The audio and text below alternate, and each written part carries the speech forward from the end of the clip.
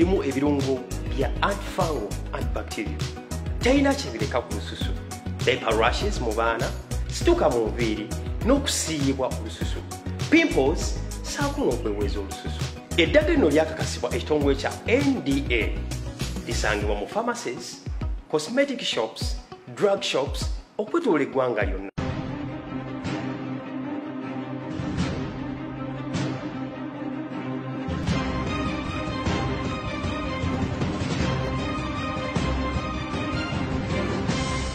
Yes, today Mwazaliwa Bemanyi is our own Rukia Nachigudde Kali, Kawara Kangi Kazaliwa Lero Rukia. Happy birthday, may God continue to bless you more and more. Nabalala mwena abazaliwa lero, happy birthday from the entire team here at NTV and Mwasemtia in particular. Mwebale kutweyingako. My name is Faridah. I have Newton Buteraba mufuneka pen agenda kubasomesa engeri y'okumarketinga business yo. Girange ogikube abantu mu maaso nga tebalina option but to come and support. Mwasiza mutya.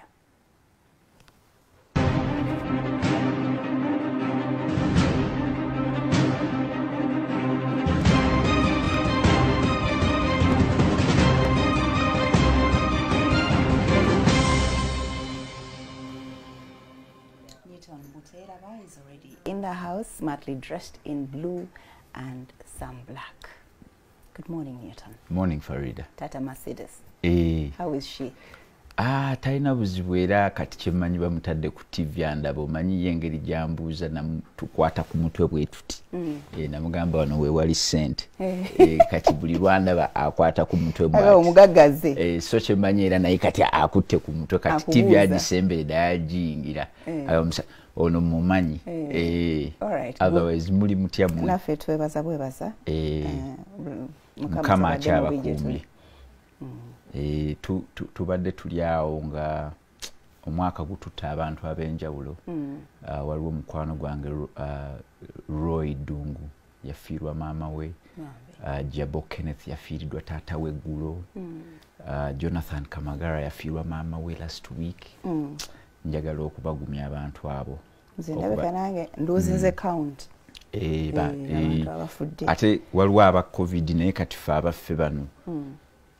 Omwaka gukyatwetwo we tunagutuukira ali mu ku nkomerero nga tukiwuliddemu ye mukama bw'ate ffe tugamba inna lillahi wa inna ilaihi gye twava era gye tudda. Ate ffe mu 1 Corinthians 4:7 Bakolinso ekisooka lunyiri ndooza essula ya kuno lunyiri lwa 7 tuga nti tewali kye tulina kye bataatuwa. Kati oye yabituwa ndooza aba yabituwanga looni yatwazikamu bakwazikamu taatawo bakwazikamu maamawo bakwazikamu buli kimu. So bw'otunuulira nti ensi n'ebiyirimu byonna bibye okakkana neweewummuzaamu nova mu struggle nobeera mu situlago. Akalulu kakuuba oli mu kakwini. Owai akalulu nkatunuulira kubanga buli omu abantu bagamba mu biseera by'akalulu buli omu alina ozannya paati ye. Nze paati yange yakusomesa abantu. Abantu bano abanaalonda balina okubeera nga ebyenfuna babimanyi. Ate bw'obeera nga ebyenfuna byo birina we biyimiridde. Obeera ne mu state ekola decisions. Yes. Protectinga n'ekyo ky'olina. Kabisa abantu lwakuba balwawo okukigenderera naye abalina ssente be balwaninga politics. Naye ate tebatera kulonda. Anti bo babeera eno mabega ne basika nga bwolaba nti ba MP babeera mu parliament nga be ba politician. Naye ng'eno ssente ku akawunti yaabwe yesalawo kye bateesa. Kati economic oba financial independence eri sokera abantu bonna ngibaagaliza kyova olaba nga House of Wealth twasalawo tusibire ku mulamwa ogw'okubaga nti ne bw'onooleeta gavumenti eriko oba empya ne bw'eneekuwa miliyoni 5 ze yayagala okukuwa nga tomanyi we bazikozesa. Era ojja gamba eno gavumenti eveewo kubanga yatuwa miliyoni 5 ate netetuwa ngeri gye tuzijjayo ku akawunti. Wabiwulirako ndooza yali nadzinga egaba ente. Ng'etuuka ekiseera abantu olumu w'ente ne bamuga eno ente eyo gye wampa yalwala. kati ajje bajinja bwe bajijjanja ompoti enti nga tuzimba ekiyumba exactly omuntu gye tasobola kusiima kyovula kyetaaga tumutegeka engeri gyakwatamu omusimbi. Bali batya ku House of Wealth bakutumira bakwagala nnyo baagala nnyo NTV. Abantu bonna abali mu kutulaba all over the world bafuuka basomesa kuba nabagamba nti bwenzijja okusomesa bo balina nabo okugenda basomese so kati bali mu kutulaba era bakimanyi nti Faridah akikuttemu kakigenda kubwatuka wali. Tebakuweereza baasa eyo gye bampaanira bakoma kumpaanira mu bigambo oba banteeka mu ssaala kuba nazo nkulu nnyo. Baasa nandibadde ngireeta naye kati mbali nino gisanitizinga sanitizer w'amazzi sente zo zonna neyanziza ekisonyiwo tugende straight into business marketing. Oba otegeeza mba ntegeeza ndooza kampiseewo ke nandiise ka crash course mu marketing abantu bakimanye kubanga waliwo ekintu kye bayita advert, waliwo ekintu kye bayita promotion, waliwo ekintu kye bayita publicity, waliwo ekintu kye bayita public relations, waliwo ekintu kye bayita sales, waliwo ekintu kye bayita marketing. Kati omuntu alina okukimanya nti at the end of it all omulamwa gwakusikiriza. Bwe tumala okusikiriza nga tulyoka tujjamu akasente. So bwe kibeera nti no tuze kusikiriza ate bwe tumala okusikiriza omuntu oyo gwe tusikiriza tumuggyemu akasente kitegeeza nti tulina okusooka tutuule ebbali tukube pulaani ey'engeri y'okusikiriza n'engeri y'okugyamu omuntu oyo gwe tusikiriza sente. Kyobula bwe ngenda mu restaurants nyingi nentuula nembuuza tugende nembuuza waliwo chips beef omwana n'agamba tewali chips beef n'asirika nze mmanyirawo nti eyo restaurant tebaatuula kuyiga omuntu gwe bamaze okusikiriza bwe bamugyamu sente kuba olwedde bataddewo ekipande nenyingira kati bamaze okunsikiriza kati kasitangwa mu trap siina fuluma tewali chips beef ngamba nti tewali chips beef naye ate enkoko ya wano n'ogiryako yes ekyo nakiyigira nno era njagala okwebaza muzeeyi wange yanjigiriza mu hardware nali muto nnyo naye nga ngoba bakasitoma tewali nyondo inchi meka oyagala misumari inchi 3 tewali inchi 3 muzeeyi ava eri n'angamba buteraba inchi 3 ebula esingako 2 kitundu katono inchi 3 weba teriyo otunula bwe wabawo 2 kitundu omugambe naye 2 kitundu ajja kukola oba bw'aba ayagala ng'alemedde ku 3 mugambe naye wandigezesaako 4 kugamba kwe kutetenkanya oyina okusikiriza bw'omala okusikiriza oyina okuyiga nti ekyo kyensikiriza kati yesaawe ey'okukijja mu ssente. Ate Faridah ntunuulidde ensi eno nenjegendereza bulungi nti buli omu ali mu kusikiriza okimanyi nti entebe gye tutuddemu esikiriza NTV erekeyo entebe endala eno gye tuba tuleeta tutulemu mwasuze mutya ne bwebeera eno mmeeza buli omu ali mu kusikiriza n'olusozi luli mu kusikiriza luga nti nze nsinga obuwanvu ennyanja eri mu kusikiriza egamba nti mwe mugjeeko mu mazzi gange mugawulire omugga guli mu kusikiriza guga nze nsinga length obuwanvu naye nagezezaako okusoma ku nature oba ebyobutonde by'ensi nentunuulira ebirime nentunuulira n'enjuki weewuunye nti plants ziri mu bizinensi emu bweti yakusikiriza kubanga zikimanyi nti Katonda yakola ebintu ebyewunyisa obadde okimanyi nti ffe abantu bwe tuba twagala okutondawo kati Mercedes Newton bw'aba ayagala kutondawo Mercedes alina okunoonya maama Mercedes amukwane then afune olubuto tufune Mercedes naye plants oba ebibala ebirime byo tebisobola kutambula tebirana bigambo bigenda kwa tebyogera bigambo tebisobola na kutambula mawogo omusajja abeera eri nga mawogo omukazi ali eri kyoga mawogo omusajja yafunisa mawogo omukazi olubuto kabisa era ogina kumbuuza nti tobula tubagamba bajjeyo peni n'empapula bawandiike enjuki wejjidde mu picture wasoma nnyo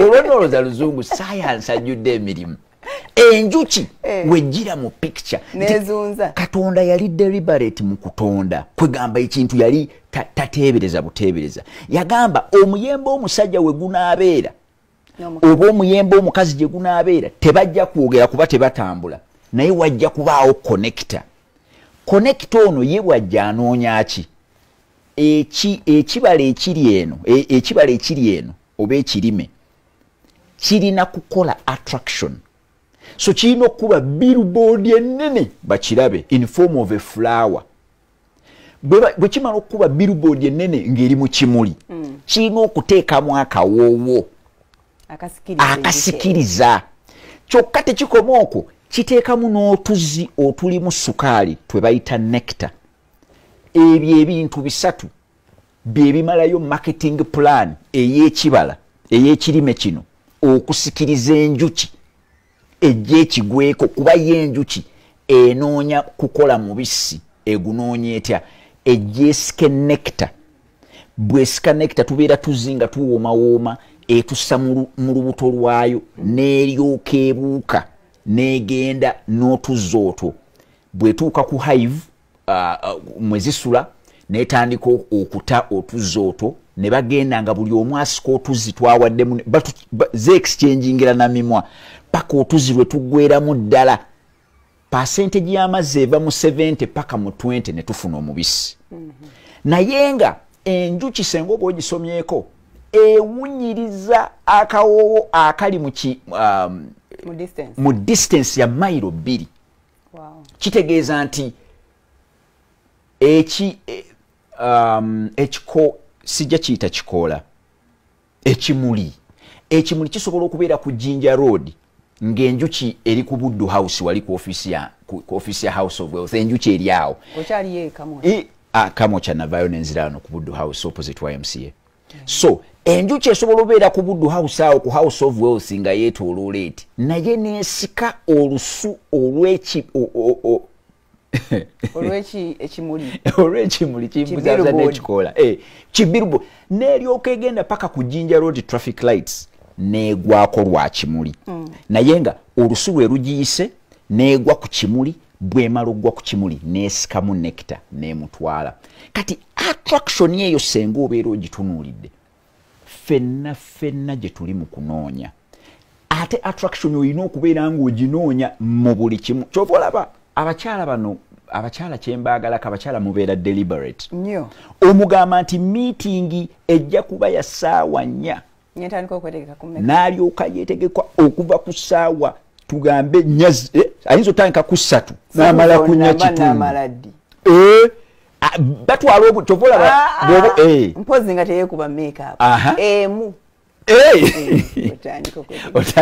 meeting ya ssaawa 4 makeup etandika kwemu so that atuulako bulungi n'otambula mpozi atandika na foundation omusingi kitegeeza muli mu construction mu makeup so eyo yonna space gy'olaba omukyala gy'amala ali mu creating attraction kiri eri mu ye senga osoma bw'ona osoma akatabo ke bayita female brain omukyala kiri eri mu ye nti newakubadde asobola okubeera mu eno relationship ng'omwagala nnyo ng'omuwanya emmotoka nga oyinza okukivaamu so buli waalaga alina okubeera ng'alina baasikiriza lwakiri bamutegeereko kati n'abeera nga yeetuninga ng'abeera alina attraction so bizinensi zonna ze tukola olina okufuba okulaba ocreating embeera eya attraction okusikiriza kyokka bw'omala okusikiriza kyosikiriza okijjeemu otya ssente olumala okukijjamu ssente ng'oli omanya kati awo bizinensi ejja kutambula naye abantu abasinga obungi bamanyi okusikiriza tebamanyi kujjamu ssente bamanyi okujjamu ssente tebamanyi kusikiriza juzi amalala asikiriza tamanyi kwogera kati waliwo nabadde ku Facebook awo nga nindo tuntwale ng'omuwala yataddeyo ebintu alina byatunda n'afuna omukisa abantu comments 5 zezabadde kuli ku post naye nga buli omu abuuza kimu how much teyavuddeyo wadde omulundi okuddamu omuntu n'omu kyova olaba abantu mbagamba nti era mu maaso eyo points zezimu kuzendeese nja kuba abantu mbalaga ekintu kye balina okukola nga bali ku mutimbagano kuba omutimbagano gwe mulembe kati gwe tuliko ye billboard kati eriko nti bw'oba togikozesezza obeera weefeebeza mbadde njaga okugamba nti attraction eno Katonda yali yagitukoleranga ffenna tugiyina mu law of magnetism. Fenna tuyina lumagnet munda. Lumagnet olwo luva mu bintu bye tulowooza ne bwe twewulira. Senga obeera olowooza nnyo kukubba weewaawo amaanyi agali mu nsi nga galina abantu ge bamanyi nga babbi bajja ne babeeranga mikwano gyo. Era ge njagala otunuulire nnyo abantu abakwetoolodde yeeyo magnet yo. Kati olaba tuli wano ku mwasuze mutya abantu bonna nga bagezi nga baagala okumanya bonna twaba attractings. Okalabye eyo ye magnet yaffe tuli wano ku mwasuze mutya Faridah akyaziza omusomesa Newton. Magnet yaffe esise abo bonna nga bagezi nga bayaayaanira okumanya nga baagala okugendayo mu maaso. Kati ate magnet yaffe yemu ekasuse bali abagamba nti nze namala nze ndi fala waabwe ndiyongerako ki oyo bwe bamuleeta atulimba kati abo bakasuse bagenze beebase. Kati olina okukimanya nti magnet yo esika olw'ebirowoozo byo. Ebirowoozo thoughts biri mu conscious mind ne feelings eneewulira gyeweewulira eri mu subconscious mind. Senga ebirowoozo byo n'engeri gyeweewulira bikwatagana ne bikola kye tuyita handshake nga byo tebiri ku corona byo ne binyeenya engalo. Ekyo kyekifuluma ne kiryoka kisika abantu mu ngeri gy'otayinza na kutegeera. So abantu tugenda ne tubawa amagezi era tubasaba babeere nga bagatwala. Olaba nadde njogera egronade n'omwami mukwano gwawe bamita Mzee Creative. Twabadde tugendeyo okulambula ettaka ne tubaako wetuyimirira ne tunyumya. Ne mugamba nti wali obaddekaawo n'otunuulira omusawo w'ekinansi. Omusawo w'ekinansi taba na kapande. Ogamba aliwa omusamize oba ona agaba eddagala lya jjajja? Agaba eddagala lya jjajja. Olitegeddiri nga waliwo anyeenya oyo nano gassere n'akuwano oyo ow'ensaasi ye musamize tabeera na kapande era oyinza okukasanga bwe katini. Naye abantu bavuga olw'okuba alina attraction ne bagenda n'owulira nti bagenze kilomita tugambe nga 7 ngenda gikubuulira gyeva bavuga ne bagamba nti ekyo kyekizibu kyo oyina okuvuga ogende tugaye muyinza oba muli Kampala ojja musanga nga Masaka Road munde eyo nti ova ne ku Masaka Road n'oyingira munde talina kapande kyokka bw'omusanga oyingira tugambe essabo ng'ali temuli na ttaala oggyemu engatto temuli na ttaala ate bw'otuula ku bibugo gamba ayinza n'okugamba nti wano nnooza bayingira nga bali mu masuuti ago sooka oggyemu engoye n'akuwaki n'atabaako kyakuwa bwe wagenda yakuwaki saagenda okimanyi abantu bangi bamanyi nti Trump ye president wa America naye tebagendako mu America okumanya kati kuli buli wamu nabisoma kati sisobola kubyogerako nga sikoze research naye ekyenjala okukakasa nti omusajja oyo omusawo oyo w'ekinansi ayina thoughts ayina neneewuliraye nti ye kyakola bajjajja bakola kyova olaba asobola okwekalizaamu n'obeera ng'olina attraction.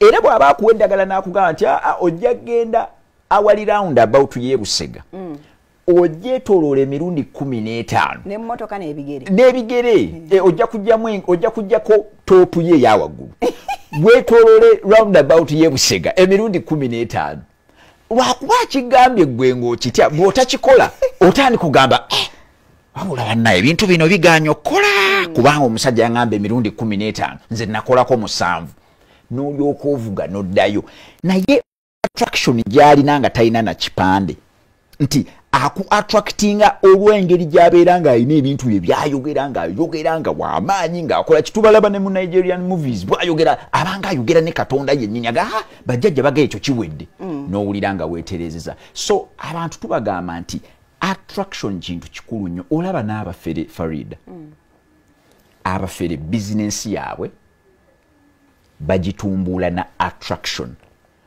omufere asobola okuteerayo akanyeebwa n'owulira nga akanyeebwa oyina okukalya nali ndoza mu 2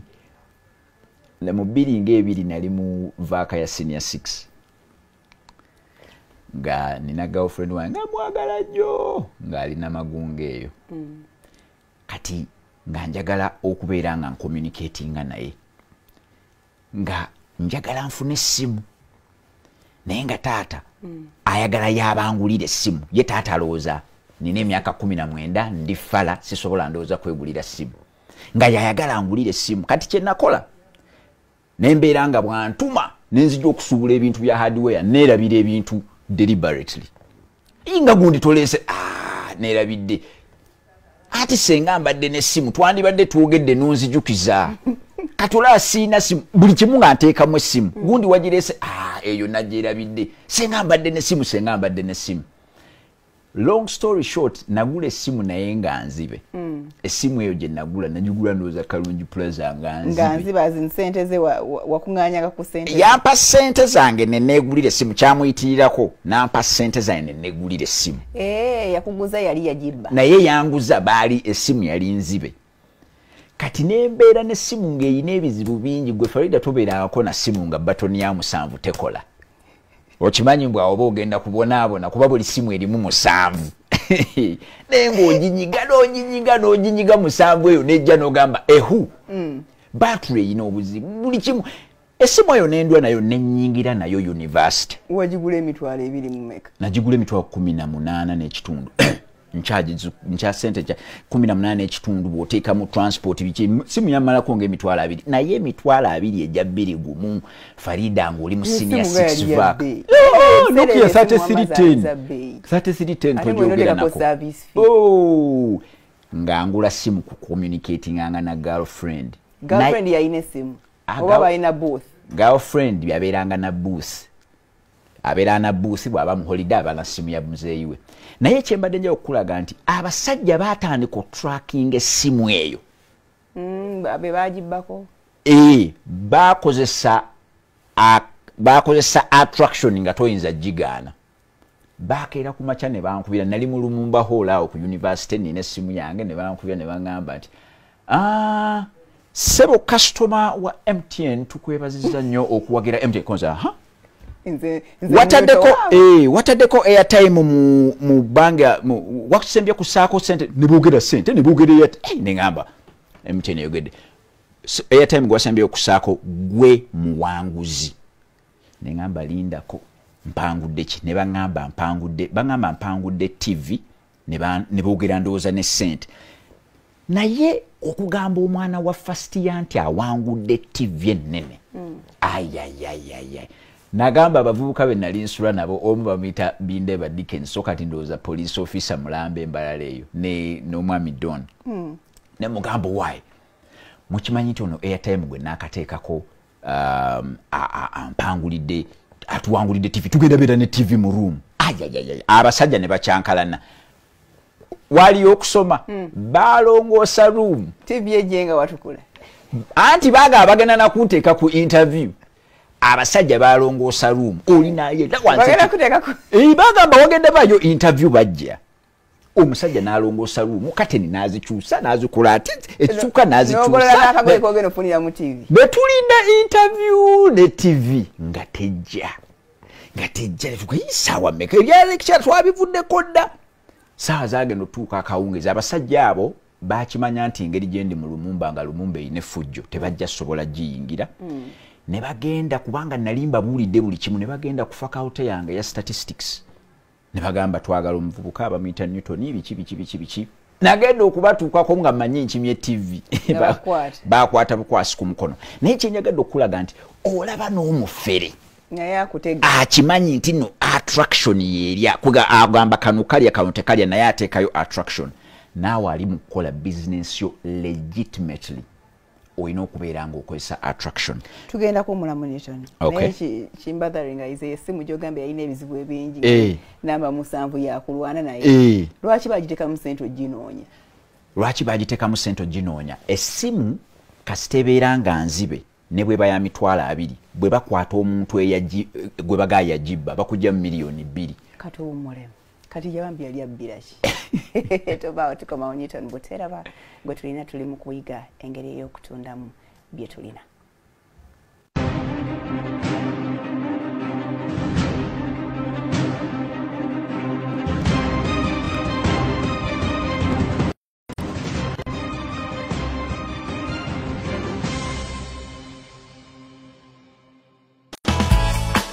Ekiriko ku Spark TV. Chikutusibwako. Darakala extra tene iko kunya kya upepo. Bisangibwa mu maduka gonna essimu. No. Darakala manyi dala.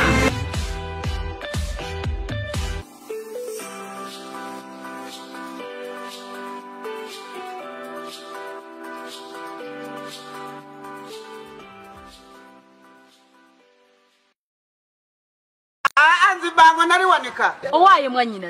Kati ono bakuweka. Atono nakulera. Mukama nayamba. Ate mukama nayamba ati. Wese obadde kubira simu nga tokwata. Kumba oli ano bakuleze. Kunjagazaaki. Wanoba ngo sina waka. Kakati nafuna waka leka bandere. Mukama nayamba health drink. Kyekyokunywa ekyeddekende ekinywebwa buli omu. Kisogolebwa mu mulondo, mukuzanume, buttergrass, albine, omuzabibu, rose flower, artemisia, omubisi gw'enjuki n'entangawuzi. Kisange mu maduuka ne supermarket mu ggwanga. Ekyokunywa Mukama nayamba kyatongosebwa aba UNBS. Omusuubuzi n'akeetaaze kuba ku ssimu. Kino kyama obufumbo bwonna bwolaba obutebenkedde abo bonna baba bayitako mu baabine byonna solutions. Zesenga namugo kuva mu bine byonna solutions. Zesenga ayine byonna kuva mu baabine byonna solutions. Be bazze okutereeza obufumbo bwaffe. Bakafulu mu kugonjoola ensonga z'omu maka. Oyagala kukogamu oba kugejja. Saizi gy'osaba gye tukugwa. Tulina n'ekyogo eky'omukisa. Omusajja yennywa omusaizi oba ataweza mayiro. Ebyo byonna twabinogedde eddagala. Omukyala bwanya entalo nga tukyekakasa byofumbo bati wayitako wannakakande. Omanyi lwaki bampita Namugga? Jangu ewange kuwa omuggo guliko n'ebiyiriro. Batusangibwa Nateete. Mu maaso ga Toto ku kizimbe Entami Complex. Abambalala, Abakampala, Abafotopoto, Abakasese, Abamubende, Abahoima, n'abandi mwena. Omubazi tugufunire tumulagaruke kurra.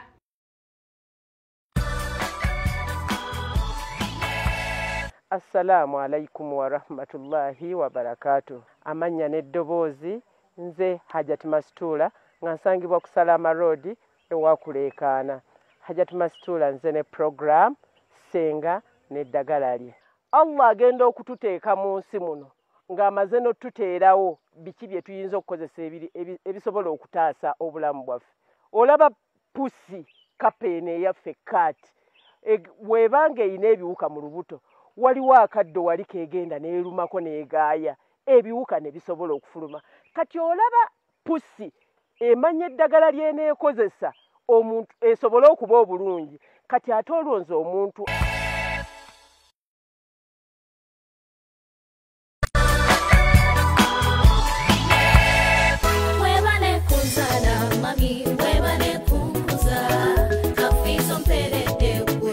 obuyimba ng'obwo n'obulala bw'otasande kubanga osubwa mu programu yaffe School Times. Tutula ne twekenenya ennyimba ne tukulonderamu ezo zokka ez'ensonga ezisanyusa eziyigiriza ate nga mwana wattu ziriko bye zikujjukiza.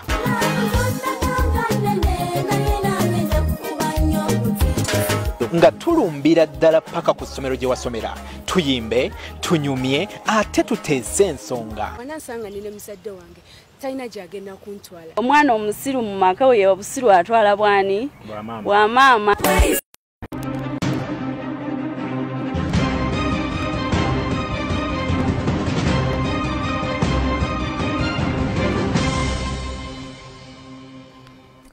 wabale nnyo kubanga okyali naffe tugenda maaso ne Newton Buteraba tuli mu kuyiga engeri ey'okumaketingamu ekyo kitutunda okukiranga betutagetinze bajja bakikime basobola okukiraba bajje batuwe ku ssente. Yes. Tukomye walingo ebyessimu mbadde gamba bamufuna omusajja oba basiba muggwe nze gwe baali batwala era muzeeyi wange ng'engeri gya muzeeyi wange yakyasinza okunjiwirawo omubiri mu nsi era yamaliriza ataasiza mutabani we kati naŋŋamba naye okirabye nti nali nakugamba bumanyi muzeeyi wange obwabwagala nnyo bu opportunity obw'okumpa lesson singa wampuliriza nakwegayirira nze mbagulire essimu gwe n'ogamba gwe mugezi ojja kwegulira essimu kubanga at the end of the day yali agenda gikuwa wali olowooza agenda teeka emyaka 19 bw'ogiyitamu nga toyina mutwe munene ndowooza kyekirabo Katonda kyayinza okuwa ekisinga kuba gweoyinza okwagala essimu ng'olina ky'ogyagalako ng'omuvubuka muzeeyi ebiseera ebyo wabeerangayo n'essimu ennene muzeeyi alyoka angulire tugambe half brick muzeeyi ayinza okubanga alabye nti eno yejjo wangaala bwegwa teyasa screen nze njagala kantu kali slick kati ekyo tuyinza okubanga tetuli in harmony naye mbadde njagala kugamba Faridah nti olaba n'omufere ayina element eya attraction ng'akimanyi nti kaakano ono kasitangeza ne mukola bwenti mpitawo bwenti kuba bwe batwala batugamba mbu waliyo gwe babbako essimu eno ne batwala TV ne babba biki nga byonna ffe tulina obbisasula buli petrol station gye twavuganga tugende nga teriiyo muntu yaloopa kyamaliriza anyway muzeeyi wange asetolinze nabo naye mbadde njagala okugamba abantu ekintu kye bayita advert kyetulaba nti akalango kyekiki business ebeera mu mutwe bw'ogijja mu mutwe n'ogissa ku any form of media oba ogitadde mu ka business card oba ogitadde ku kipande awo oba omaze okukola advert kwe kubeera nti okimanyi oli mufumbi wa mmere naye n'oyagala abantu obategeeze nti ofumba emmere n'ojjayo okufumba n'emmere gy'ofumba n'ogissa mu kantu n'okayita ka business card n'oteekako erinnya lya restaurant naye olina okukimanya nti advert teyina kukomaawo kubanga bangi nnyo bakoze business card ne zibeera wansi w'obuliri bangi nnyo bakoze posta ezo ne batazitimba so olina okusitulamu advert eyo ng'okola ekintu kye bayita promotion kwe kusitulamu nga bwolaba bwe twasoma yaga promoted to P4 from P3 oba osituseemu so promotion yesitula advert kubamu akafaananyi senga Uganda wano tuwagala leeta omuyimbi omwatiikirivu gwe bayita Burna Boy okuva Nigeria. Burna Boy oyo bakuba posta ye bwe bakuba posta ye eyebeera advert naye posta ye eyinza bayinza okukola billboard oba posta naye bwe bakola posta ye eyinza obutamanyika nnyo so eba yeetaagamu okusitulamu ka promotion bayinza oteeka ku radio kati tugambe abategesi boogedde ne Wildlife Authority ne bafuna enjovu ne bagala tugenda funa enjovu tugiteekeko posta ya Burna Boy tugitambuze Kampala road yonna enjovu eyo kwegamba olaba promotion eyo gye bayita promotion nti buli omu abaaga nga wano sirabanga ku njovu enjovu nga balabako kiposta kya Burna Boy ne date kati bwe batambulira ku promotion tugambe enjovu eyo eba etambula eti eyitaawo Kampala road waliwo amaduuka nga galina glasses n'enyoolamu bweti essanga lyayo ne liryoka likoona eddirisa erimu eddirisa eryo kwegamba olujja obeera eddirisa ne lyatikira ddala bannamawulire ne bajja ne bakuba ebifaananyi ne bagamba ekibadde wantu oyinza kikkiriza enjovu bwe bagireese kutambuza posta ate ekyankalanyiza ne bigenda mu media nga naye media eyo erabibwa abantu bangi aba public eba efuuse publicity eya Burna Boy kubanga Burna Boy tumugye ku Kampala road kati tumutadde ne ku NTV akawungeezi nti bana ekyabadde kitambula mu akitegedde njabadde etambula olwabadde reporting live from Kampala road tukikubya abantu mu maaso tugambe amawulire gakiwandiiseeko nammwe NTV akawungeezi mukiwandiiseeko ne ku agafeeyo bakyogeddeko so awo ebeera efunye publicity so tubeera tusuubira nnyini edduuka eryo okuvaayo okuyomba lwaki mwayasizza eddirisa lyange munsasule mukole mutya naye bw'avaayo n'agamba iya nange ekyo mbadde nkisuubira enjovu okweyisa bw'ati so nze nange enjovu eyo yayasizza eddirisa lyange ngenda kwongera okugigulira emmere nga musanyufu ekyo bakiyita public relations. Public relations kwe kubeera nti bizinensi yo gy'oli mu kukola erina abantu abateekawo abajjawo obukuubagano wakati wa bizinensi yo nabo n'abantu aba bulijjo. Era bwe babeera n'obukuubagano obwo okozeewo ki okubeera nga bwe bavaayo nga tubasuubira kuyomba bagabaga nze sirina buzibu kyansanyusiza nanyo nti enjovu yasazeewo koona dduuka lyange kirabika nninamu omukisa kuba enjovu ndooza mu bayindi ebanga Katonda kyeka mbeera nninamu omukisa. Eyo gye bayita publicity, public relations. So olumala public relations senga abantu babeera balabye post eyo ne bajja mu show ya Banner Boy nga buli omu asasula ticket baagala okulaba ani yaleetesezza n'enjovu tubeera tufunye kye bayita sales. Kwegamba sales ako ke kasembayo wali naye senga ebyo byonna ebibaddewo twatuula ne tupulaninga bipulaninge okuleeta enjovu okwekoonamu okukoona wali bweneekoonawo tunaayogera tutya biki ebyo byonna paka abantu lwe basasula. Ekyo kye bayita marketing. Ekyo kye bayita akabadi. kitegeeza anyway marketing kaba kabadi kuba tuba twatudde olugero lwonna lubeera luwandiike. Kyova olaba abantu abatasooka kutuula kuwandiika lugero lwa koyisa akabadi bo tebayinza baga kati abantu bangi beekwasa corona bizinensi eri wansi lwa corona naye bizinensi oba ogitunuulira ojja gisanga era yabadde wansi omwaka oguwedde mu November nti yali abaze nti by November this year ejja kuba esituse corona n'agigira. Abantu bangi nnyo tebamanyi obuzibu bwe buva bizinensi zaabwe okubeera nga zina low sales. Ekijja kye beekwasa ku lwaki kubanga tebasooka kutuula mabega kuwandiika kabadi ako from start to finish. Abasajja batuula emabega ne bawandiika akabadi from start to finish. Kankuwa ekyokulabirako bwe twali nafuna omulimu ku Enterprise Uganda nga nze nkulira technology. Bwe nakulira technology Enterprise Uganda neeyagala eyongere okunsitula so yalaba nti engeri gye ndi nti nze nkulira information technology neeyagala empe okutambuliza ddala ebintu byabwe bya information kuwandiika biki. So baleeta abasajja okuva mu BBC batutraining engeri y'okukola video kubanga gavumenti ya Bungereza ye yali eteekamu ssente wano nga tusomesa abavubuka. So gavumenti ya Bungereza yakimanya nti we tunaamalirako okusomesa abavubuka project ewedde tulina okukolayo documentary, tulina okubayo ebifaananyi tuwandiikeko. So ne bateekamu ssente. Bwe baateekamu ssente abasajja waliwo partner wa Enterprise Uganda bali bamuyita Youth Business International ngali mu London negenda mu BBC nejjayo abasajja abakola documentary ne balinnya ennyonyi ne bajja wane Uganda ne tusinkana ne batandika okutuyigiriza bwe bakola documentary.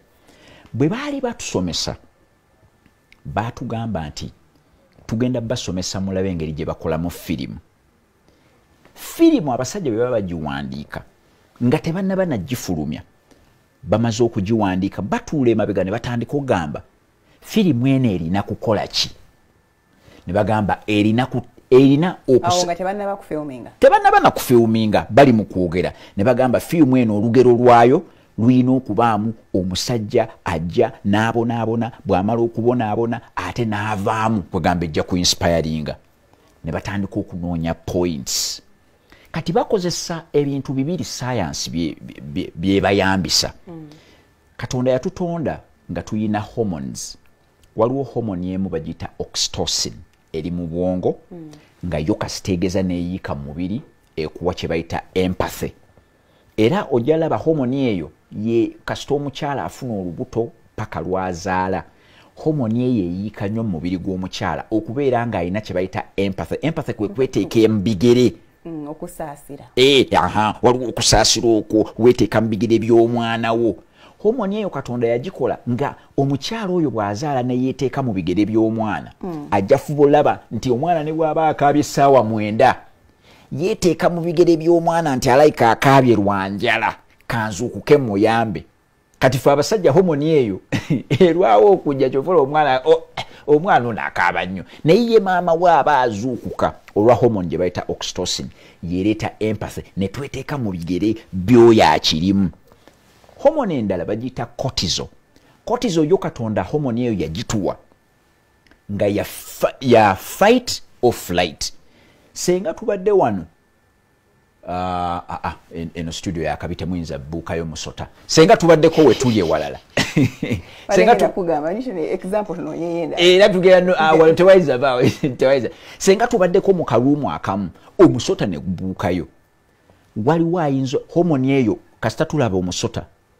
Hormone eyo ejja mu muntu nobeera nga either oyagala kudduka musota oba ogamba mpa ekitindi okengukube gumpulire. So eyo hormone yo ya fight kangukube nekuwa amaanyi oba flight kanteekeko emisinde nze omusota angutya.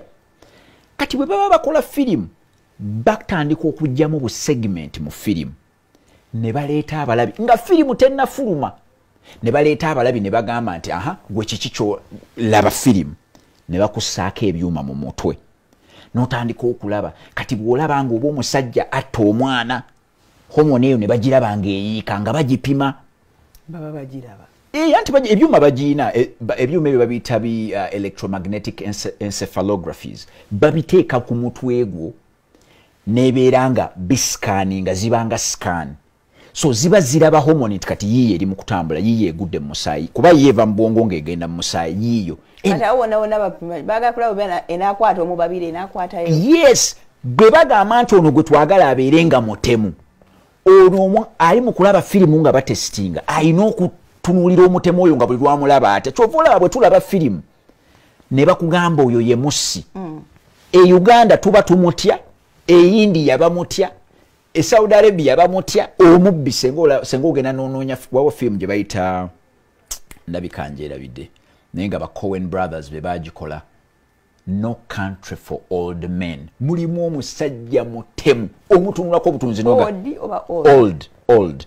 No Country for Old Men. Mulimu omusajja gwe baateeka mu karakita y'obutemu ayinza n'okutta omuntu ng'emikono gye misibe naye bw'omulaba nga oli mu Uganda omutya n'abali e Cambodia bwe bamulaba nabo bamutya n'abali e India n'abali mu America kugamba bakikola such that research bwetyo bwetambula kiveeyo. Ate era abasajja bano aba BBC kye baatuyigize kya batugamba nti firimu zonna njagala ozeegendereze bazimaliriza bazitaddemu omukwano ku lwaki bakimanyi nti abalabi baagala nnyo tuliratinga n'omukwano love oba ya relationship mwami na mukyala oba muvubuka na boyfriend oba oli na maama we oba oli na mukyala we kyova olaba firimu ebeeramu olugero ne bajja ne basaanyaawo famire ye yonna. Bwe bamala osaanyaawo famire ye yonna ffe n'abali mulaba tugamba asaanye noonya buli basaanyaawo batya famire ye. Oxytocin aba yayiise munda nga naffe twetadde mu bigere by'oyo afiirwa atya famire ye ate nga bagisse.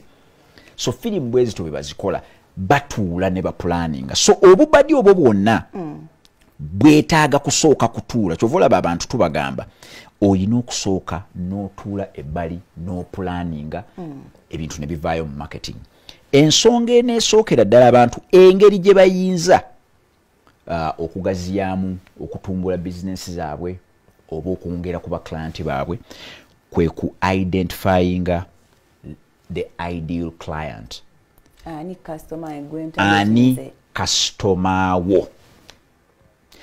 Kirabika nno nga kyakusaaga n'ekyo ekisinga omulamwa n'omugaso. Si buli omu nti customer wo.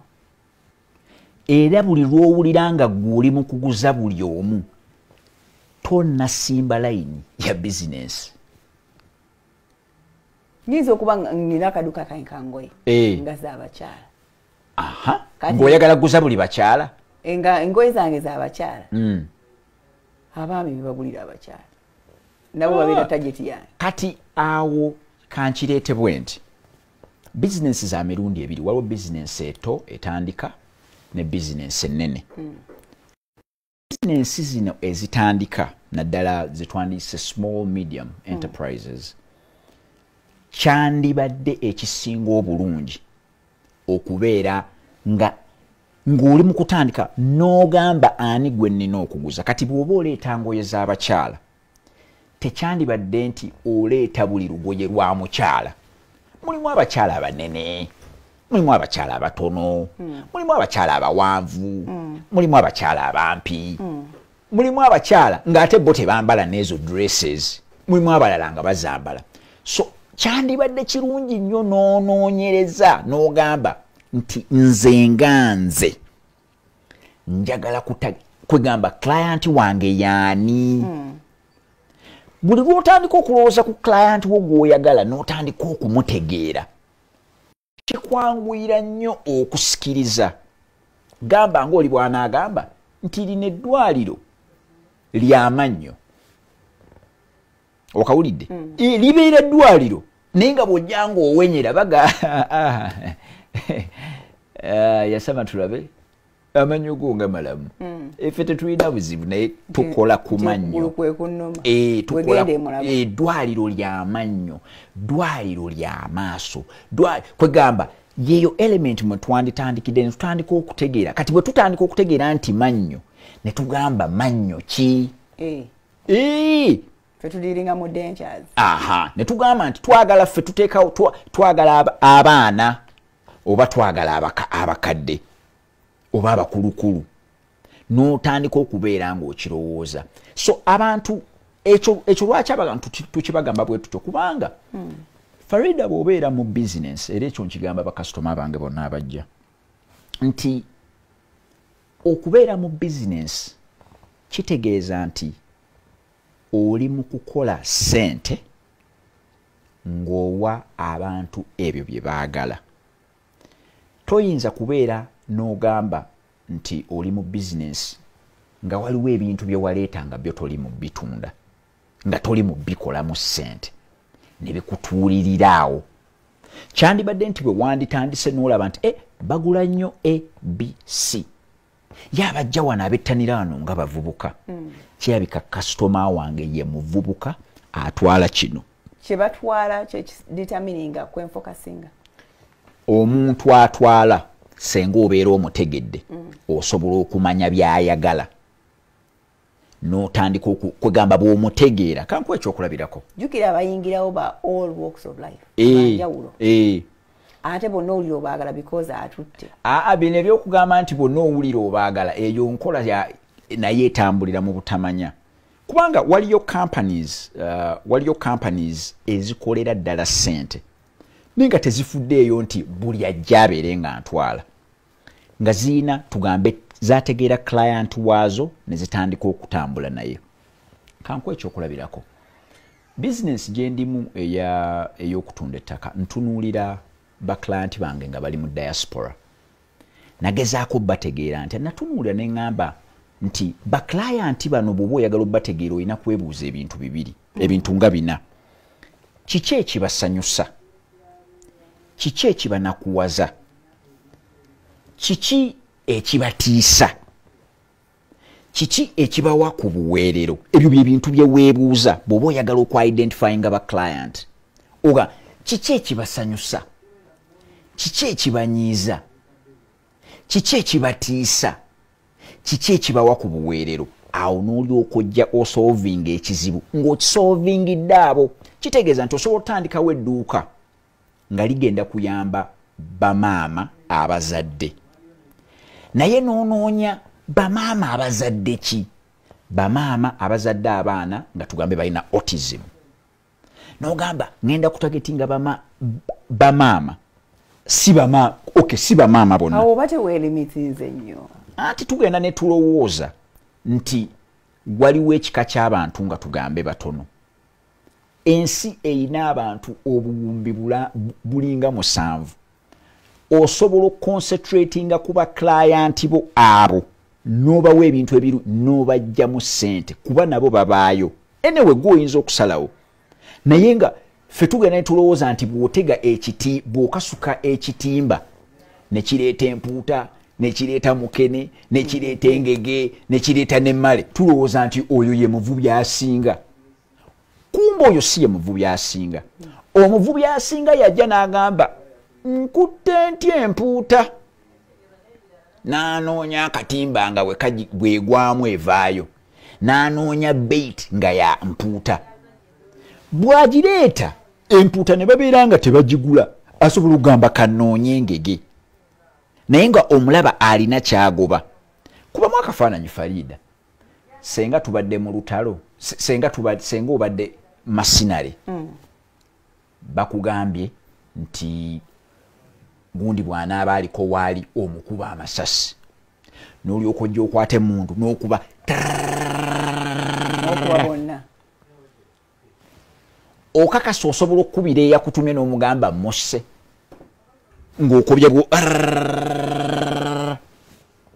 oba ojja n'emundu ng'eriko scope n'ogamba si yoyo si yo yono wuuyo kamulinda ave ku mukyalo egwanywe ne onasula ekyo kyekisinga eyo targeted eyo yesinga kati abantu bwe batandika okuyingiramu embeera y'okubeera nga batagetinga bajjafuna bakasitoma babaayo era bw'onootagetinga n'olaba nga bakasitoma abo tebaliiyo osobola okusitulamu ku kyenagambye mu promotion kuba abantu aba buli kika gye bali naye lwakubanga tetubanoonyeza kubalaga nti wetuli yes n'ekifo kiyinza okulemesa naye nga tuyina okubanoonya nga tubatagetinga so weebuuza noga kiki ekibasanyusa kiki ekibanyiiza kiki ekibeeraliikiriza kiki ekibawa obuweero ne baga kati mu ngeri bwetyo nagezaako okuunderstanding omuntu ali mu diaspora omuntu ali mu diaspora abonaabona nnyo ne famire ye mu kugiweereza ssente omuntu ali mu diaspora kiki ekimusanyusa anyumirwa nnyo nti engeri gye yagenda akuba ekyeyo bw'alaba entuuyo ez'ekyeyo nga zivudde mu kintu tugamba alina kyaguzeemu eryo ssanyu kiki ekimunyiiza senga entuuyo ezo zigwa wali busa ekyo kimumalako amaanyi senga waliwo amusuubiza n'atamuwa ekyo kimumalamu amaanyi kiki ekisinga okumutiisa n'otandika okunoonya n'oga ekyo kyekimutiisa n'otandika okutambula bw'otyo kati nakizuula nti omuntu oyo bw'ojja n'omuwa tugambe ettaka bw'omala oddimuwa ate n'olimukyusiza paka mu mannya ge abeera n'obuweerero abeera takyalina mbonaabona eno gye yandibonyaabonye bifo kuba ffenna mu bizinesi tuli mu kuyamba abantu naye mu kuyamba tufuba olaba eri emabega eddobo lireeta ssente so abantu mbagamba oyina okufuba okulaba otegeera client gw'oli mukukolera hardware eyo gy'olimu oyina okumanya ndi kuba n'abazimba nga bamufuna mpola oba ndi kuba n'abazimba nga balina bingi n'otandika oleeta tiles ezo ng'okimanyi nti bakasitoma bange abasinga okujja wano bakasitoma ki bavubuka nga bali mu kwetandika kitegeeza teri nsonga lwaki ndeeta ebbaati lya geegi 28 nga bo baagala geegi 32 ebbaati ery'okugula amangu teri nsonga lwaki ndeeta seminti ono ow'emitwalo 3 nga waliwo ow'ebiri 65 olaba kampani wane nagikugamba esinga okusasula omusolo era nga yasasula obuwumbi nga 5 kampuni ya yere eyo kampuni ya MTN eyo yakizuula tinaye abantu bano abawangaalira mu Uganda katutandikirawo nga tukomyewo tugenda kuwumula mu katono yes tukomawo tovaawo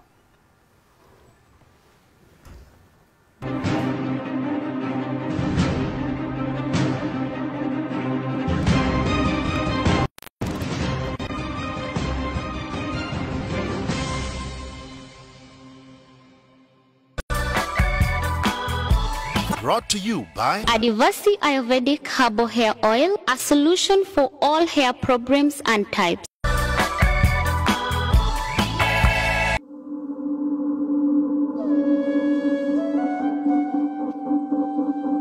Omulabi waffe wa Spark TV amanya nze Omubeja Ssenga Mirembe wa Mirembe Herbal Research. Nina kyenjagala okubuuza gwe omukyala baali bakubyeko n'okaaba musajja gwali eyo motoka yezikira epipira tekuba serefu waliwo etikuddeko ku nsuwa y'amazzi wuliriza gwe omwami wali oliddeko ku mmere n'ofumbya ne baggabira ebyalo n'osigala nga naawe osiimye n'oga nti bukyanga ntambula leero luno bantambuzza wali odduseeko ekizimbe kino n'okyetoolola emirundi 48 tovaako beerako nga weetegeeza pulogulaamu Sengeka Ensonga nange Senga Grace Mirembe.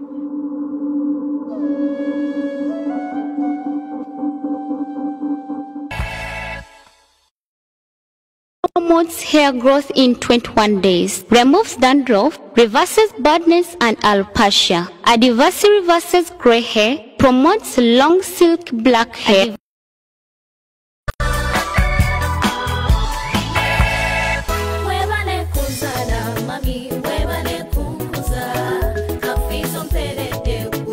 Obuyimba ng'obwo n'obulala bw'otasande kubanga osubwa mu programu yaffe School Times. Tutula ne twekenenya ennyimba ne tukulonderamu ezo zokka ez'ensonga ezisanyusa eziyigiriza ate nga mwana wattu ziriko bye zikujjukiza.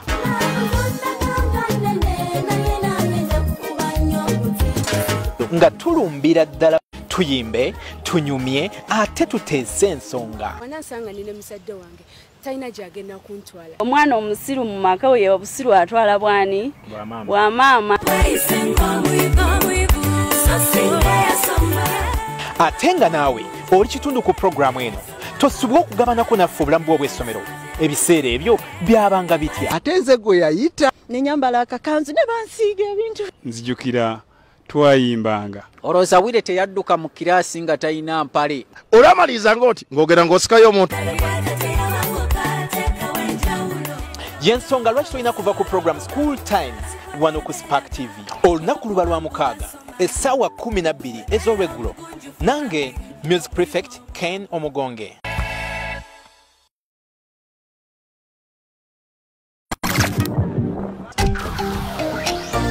Buli kitundu kiba n'ebikibaamu.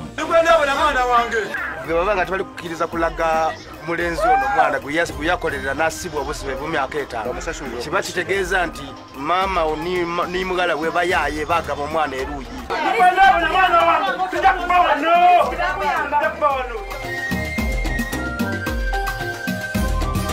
Ne batwala amasimu ne batwala sente of course nga obeerako kobawa nga bakule.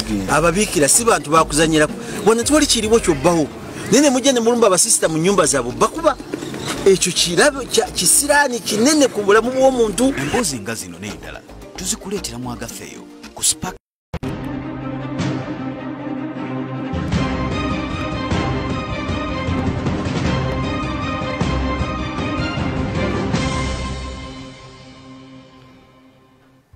Okay, kitundu tuli mu kyakusatu ne Newton obadde okyatugamba kampuni yesinga okusasula omusolo nti yakola etya.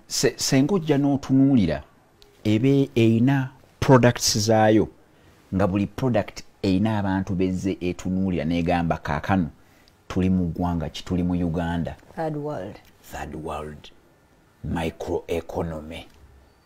Omunnayuganda eva abeera n'ebizibu eby'abantu abatalina ssente. Kitegeeza buli kadde ajja banga ssente tezimumala. Lwaki tetumusimba ka product nga yeewola? Owulira? So ne bakaleeta kuba bamaze okumutegeera nti buli kadde alina 10 naye kubulako 3. Alina 22 kubulako 7. Alina 15 kubulako 12 naye aga tujja jimuwa. So buli gyokoma okutegeera abantu bo kiki ekibasanyusa, kiki ekibanyiiza, kiki ekibateekawo ekibatiisa, kiki ekibateekamu embeera eyo ga nakakkana awo obeera weyongera okubategeera era gyokoma okweyongera okubategeera kikuweera ddala chance ennene okubeera nga osobola okubakolamu ssente. Kyova olaba abantu abali mu kutulaba ng'olina dead stock yo business yakulagadda nti abantu boli mu kuguza bino bye baagala era dead stock bo baba abantu abo boogedde osobola okubeera ne dead stock eyo nemalawo n'emyezi 4.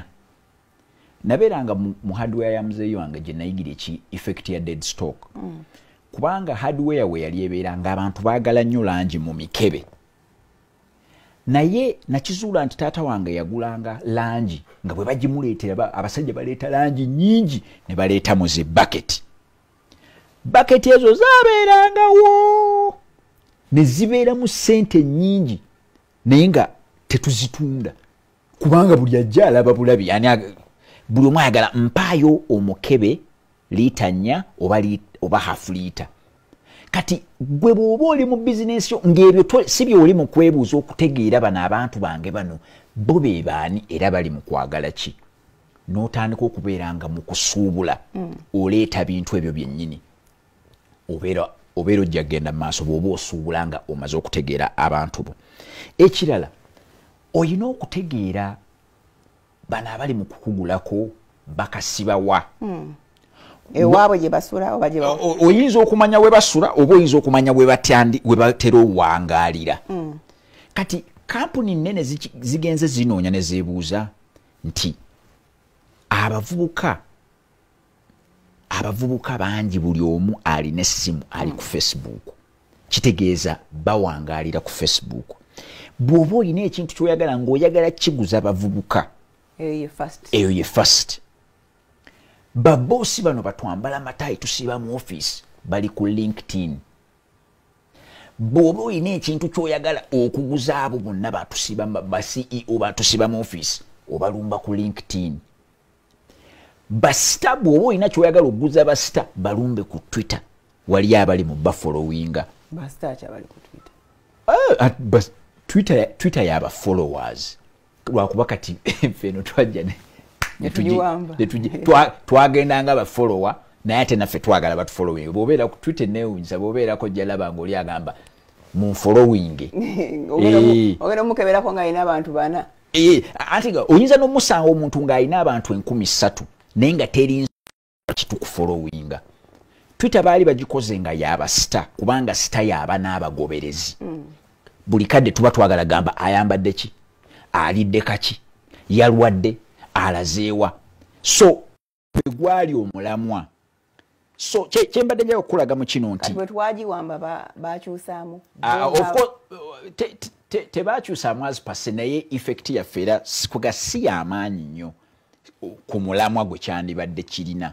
Yandibadde nti tugendayo ng'abagoberezi ne tutandika okufollowinga omuntu waffe naye lwakuba bwe twatuukayo naffe ne twagala batugoberere ye effect okitegeere nga bwe najja nga njagala kugoberera tugambe nzize kugoberera Faridah nakazibwe nga nzigulawo hando nga just clickinga ku Faridah nga mugoberera that's it. Yanti mbeera follower nsobola okubeera follower naye nange nembeera nga nkozesa hando yange nange ngenze kukoza Twitter kufuuka star. Twitter entajetinga njitajetinga anti Twitter jangu obeeko eno byokola obeere star abantu bajja kuba bakugoberera. So kyembadde njaga okutegeeza mu ekyo nti oyina okumanya bwe bawangaalira. Kagamba fuukira star ku Facebook ogende eri nawe ofuna okugoberera. Exactly ekyo kisoboka kubanga buli lwojja n'obeera nja kuba nkulaga abantu be bayinza okukola ku Facebook ebiyinza obatutumbula then ne balyoka basala wali abantu ne babeeranga babago nga kiri just obvious nga toyina gwe nga toyinza kwegayirira naye bannange gwe nga temunfollowinze nga temukoze eki naye follow back. So mbadde nja kugamba nti buli wonya we bawangaalira kikwanguyira okubeera nga osobola okuteekayo biri bye twayogeddeko nga tugambe advert okugipromotingirayo. Kati gambanga senga olina ebintu byoyagala okuguza ba Slay Queen surely osobola okubissa mu mawulire monitor tugambe nga monitor Slay Queen otagetinga Slay Queen olina byoyagala omuguza ku mulembe guno guba gukusinza Slay Queen ali eri ku Instagram jachakale so anonya kagoye chakati so kati eyo gy'omulumba nti bw'omanya nti njagala ba Slay Queen bali ku Instagram bw'oba oyagala ba CEO obanoonyeza eri mu LinkedIn kati banya betunoonyeza mu monitor company kati bw'oba oli ku internet ba CEO basobola osoma amawulire kuba bo bagasoma naye ate basinga nnyo bwe bagenda ku mutimbagano babeera ku LinkedIn. Ba CEO tebabadde bangi nnyo bw'ojja gamba nti ali ku YouTube eri uno CEO wa MTN ali ku YouTube live so si kyangu nnyo naye nga the message is nti buli lwomanya abantu bo bano we bawangaalira kikwanguyira obbatuuka kuba yinza okubanga oyinza bafuniranga ku mails, oyinza okubeera nga obafunira ku Facebook, ku social media, oyinza okubeera nga obafunira online oba offline. Kitegeeza nti gy'okoma okumanya we bali kikwanguyira. Kati n'abantu bano abatunda ebintu ebya bulijjo gy'okoma okumanya nti tugambe ntagatinga bamaama, njagala bamaama oba abagenda okuzaala, n'otambula ng'ogenda onoonya ebifo ebirina antinento. Kitegeeza wategedde we bawangaalira. Bawangaalira mu antinento, amalwaliro agalina antinento. So bw'otuuka ku ddwaliro erina antinento, osobola okubuuza ku reception nti wano tugamba abakyala bajjanga bameka, bajjanga ddi, era bwe bajja babasinga bakebera ki. N'otandika okumanya, kati awo n'omanya nti awo osobola oyinza n'okubalindira obulindizi mu parking. N'omanya nti lino eddwaliro lizaalisa. Bwe liba lizaalisa across waliwo emba nteeke obugoye bw'abaana. Bw'otambula awo ku gundi waliwo ekintu ekisesa, waliwo Uganda Funeral Services eri opposite UMC. Simanyi bwe bakikola UMC Victoria Hospital ddwaliro. Naye awo temusobola kaaba wali gumu ebiri nga ndowooza wano tebaguddeewo gate kujaga nga kitalo nnyo, naye ffe tulina abakaaba, tulina abakola ki, tulina n'abayinza okubabeezabeezaawo. So buli lw'omanya wa w'oyinza okusanga abantu bo kikwanguyira to target them. So kikwetaagisa okubeera nga watudde n'okirowoozaako n'ogamba naye nno bano abantu bendi mu kukeberako. Bwe baba abantu b'entagatinga abaana b'amasomero, kitegeeza ngende mu masomero jinja okubasanga than okubeera nga olina ebintu by'oyagala otundanga bya masomero naye nga togendangako na ku masomero. Kubanga abantu abatunda ebintu by'abaana mbagamba lwaki temutagatinga vidi. Ate bwe bakola masweta for example gasomero ne advertising emirimu gyange ku Facebook for example g'amasomero ne ganoonya oba sirina guarantee mugajja kunoonya. Ekyo nakyo kisoboka. Osobola kikola emirundi ebiri, ndowooza ekyo kiri balina bwe bawandiika nti if the mountain won't go to Muhammad will go to the mountain. Naye osobola creating attraction nga bwe natandise nga nti osobola creating attraction amasomero ne gakunoonya. Naye lwakubanga kibeera kizibu okutandika business yonna abantu ne bakunoonya, so kitandika gw'onoonya. Kati kyova olaba kyetaaga okumanya ye bano benjagala okuguza baliwa. Kati abo bootuukiridde okusinziira ku saaviisi yo bweri bagamba abalala. Yes, nebeera referral nebeera na word of mouth. Abantu abatunda ebintu by'abaana ngenda ne mbagamba gwe mu mwaka ogenda ku vidinga mmeka, kubanga essomero eriyina abaana 3,000 ne wabaayo visitation day, naawe ne wakubadde toyinaayo mwana awo ogenda n'okyala. Omuzadde aba yazze okukyalira abaana be ng'ali n'abaana nga 4 ng'otandika okumaketinga, either ogabawo business card oba oyogerera n'omubuulira n'olyoka ogenda ng'obayitamu. Oyinza okuyita ku vidiyo emu lwakuba kati corona akyatukutte, naye mu visitation day emu obeera osobola okusinkana abazadde abasukka 50. Olwo olunaku lubeera lunyuvu kuba abaana babe ne bwe banga bageteze back to you balinga 6 ne bwe babe yes obeera okoze kubanga obeera reaching out. Naye osanga omuntu ng'atunda bintu by'abaana, abaana bali ku ssomero yali mu dduuka n'asasula rent kibeera tekigamba ojja kuba tosobola kutumbula bizinesi yo. Olaba ennaku zino mu kuziika mu byalo abakyala basomba ebintu kafankunali yenna. Yes. Emmere kiri bateekaawo mugenda okumaliriza omufu nga bamutaddeeyo nga bonna bamazisizaawo kubanga bamanyi bannakampala bajja okuziika. Yes. Aye nabo so bamanyi okusoma lumbe lwani. Yes.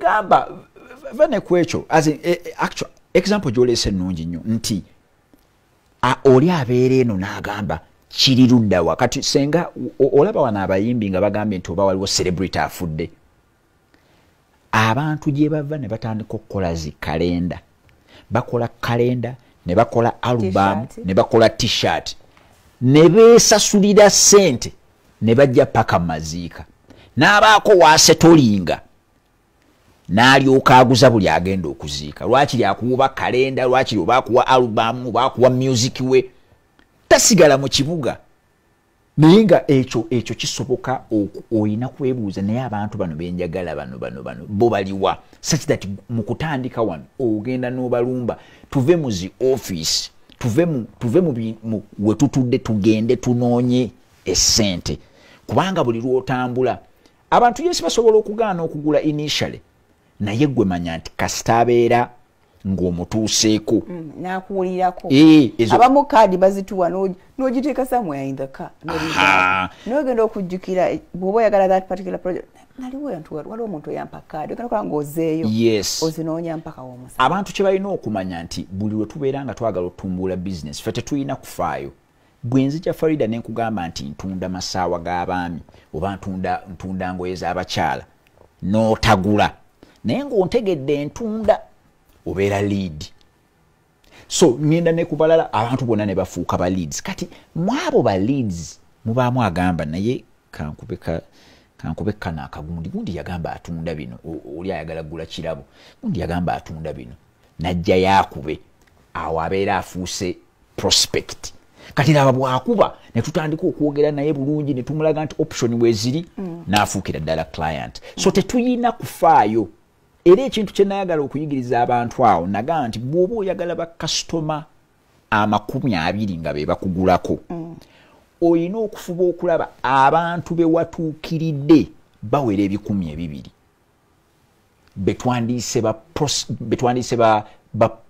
betwandiise ba leads betutuukiridde okutegeeza nti wali tuyinawo restaurant balina okubanga 200 bwe babeera 200 musobola okuvaamu ba prospect abajja okujja babuuze nti eno mulinayo sumbuusa yamwe ebaamu omuceere nti ate tukola za muceere kale aba afuuse prospect twatandise tumugambye wali tutandisewo restaurant kati awo nga nkoleza omuceere oba abolala ayinza okuba ayagala yakawona senga bajja ne babuuza nga bangi buli omu ajja mwinayo ez'omuceere ogayiba naye ez'omuceere zino kiki katutandika okussaawo option y'omuceere ng'ola kwegamba obeera onootinga babuuziza omuceere abo bana babuuziza omuceere abo mukaaga babuuziza omuceere okitegeera kankuwa ekyokulabirako nti wano buli lwe ŋŋamba nti ntunda ettaka ne ŋŋamba ninayo poloti ya miliyoni nga 6 abantu tebaba bangi naye nsobola okuba mpeza bakasitoma abagamba noonyeza poloti nga tesukka miliyoni 12 abo nga bawera abantu 6 kitegeeza nze kati awo mba nategedde dda nti bannaye kino kye baagala nga bwolaba bwe nagambye eri kampani esinga okusasula omusolo yakizuula nti naye omuntu bwaffe ono sente ze teziwera nemukolera wali nga yeewola kyokka wano neeyooka etandika okubanga emuguze ya time as low as siringi nga 5 kiva bujja okoma okutegeera kasitoma awo olina okubanga okyusa obuzibu bwaffe kye nalaba mu bannayuganda abakola business tulimu engeri ya ka rigid tuli rigid ate tulimu ka perfectionism kwe kubeera nti gwe omanyi nti ekyo kyokola gw'okisinga kati n'okola tugambe bw'oba okola sumbuusa oli najja n'akuba naye sumbuusa yo ng'ebulamu kino nti sumbuusa yange bwetyo bweyina okuba kasitoma ya defininga quality bw'ajja n'agamba nti ye sumbuusa gy'ayagala anti kati oyo kasitoma ali omu kati ate waliwo abalala nga 2 bo basiima eyo gye wakoze ne wabaawo omulala onayagala oteekemu ennyaanya nga ziwerako oli ayagalamu mboga at the end of the day ffe tulina okufuba okulaba farida tulina okufuba olaba tunootinze ebitabo abakaayana bali bamekeera bakaayanidde ki abasuuta bali bamekeera basuuse ki obuzibu bwe tuyina butanootinga kumanya abakaayana bali bamekeera bakaayanidde ki abasuuta bali kuba tuyinza okuwandiika nga abakaayana bali 20 buli ajjo agamba emmere ebaddemu omunyo emmere omunyo mungi emmere omunyo ne wabaayo 2 nga baga emmere ebadde nnungi 2 basiimye emmere abantu 15 bagambye omunyo gubadde mungi surely emmere ebaddemu omunyo mungi tuyina okukyusaamu so kyenvudde gamba nti buli lwobeera nga opposition buli lwobeera ng'otegedde we bali kikuyamba naye kyenagambye nti abantu baffe balimu a bit rigid nti tulwawo okweweta according to the customers ate ne tubeera nga tuli ba perfectionist ye muntu yagamba nti nze nzekka nze ategeera kino era bwenvaawo abakozi bange tebasobola kukikola nga nze kivula business nyingi nnyo tezikula kubanga omusisi wa Rolex oyo ye yemanyi yasinga osiika Rolex kati okukakana nga waliyo eri abantu bangi nnyo baagala Rolex tebamumanyi tayinza kugulawo branch kumbe yandibadde akimanya nti amaanyi ga business gali mu kuwaayo buyinza nga bwe nakugamba nti business etambulira ku bintu bisatu okuwaayo buyinza delegation okuteekawo enkola systemization n'abantu bwe babeera nga bangi nnyo n'oteekawo automation nga computer kati zibala ebintu ku speed so abantu balina okukimanya nti ne waakubadde oli mu kukola ekintu ekirungi olina okuleeta just kye bayita standardization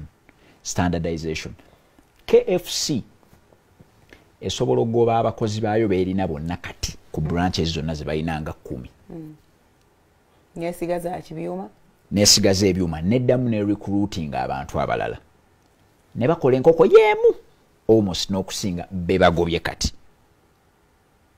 mugenda kaddamu nti KFC esobola okugoba abakozi bonna beerina kati neddamu ne recruiting abalala ne bayisa mu training ne chef yenyini afuma enkoko yona ene mugobera esobola bagoba bonna neddamu nefuna abalala ne ba traininga ne bakolera ddala n'okusinga bali kulwaki kubanga etambulira mu standardization chef bwajjanga mupya talina kyagenda kukola nkoko ya KFC kipya bajja mugafe enkoko ekifi kino tukiteekamu kabuto bwekati akannyo bwekati ne kagundi bwekati n'akalungo bwekati njagala otulage nti osobola obbikola cha oyise cha oyise so buli lwobeera ng'olina kyokola olina okugamba nti nze bwemba siriiwo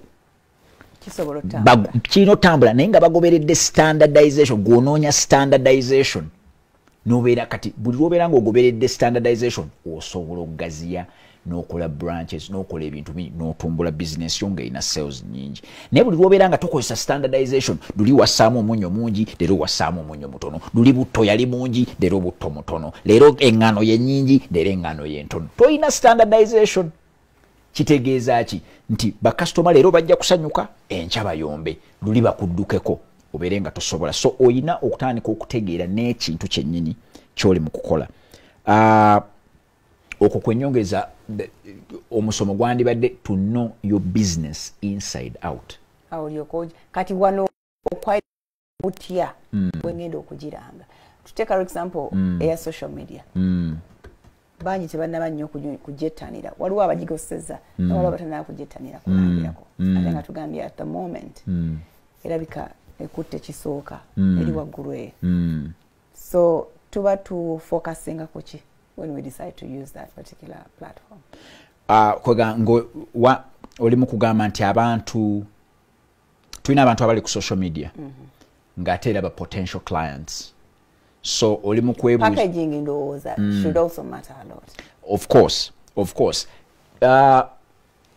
abantu aba era abali ku social media senga obeera abantu bo boogera mu comments bakasitoma tebasobola kusirika either bajja buuza price oba waliwo abajja okujja nga balina savagery nga bagamba oseera nnyo okola ki abo tebalina buzibu abo nabo balina okubaamu naye abali ebintu abali genuine nabo bajja kujja teweerabira nti tulina okutuuka ku bantu bangi nga tukimanyi nti tujja kujjamu abantu batono so bwe tuba twagala bakasitoma 2 tulina ofuba nti tutuuse ku bantu nga 2 abantu nga 2 tubatuuseeko tubategeezeza business weeri mwabo abantu 2 muyinza ovaamu abantu nga 5 ne bakuba amasimu oba ne bajja business weeri ne babuuza mukikola mutya mukirina mukitunda mukiseera mutya mwaba 5 muyinza ovaamu 20 betuguza so tutuukirira 2 ne twagala 2 kitegeeza bwe tuba twagala 4 tuina tukirira bina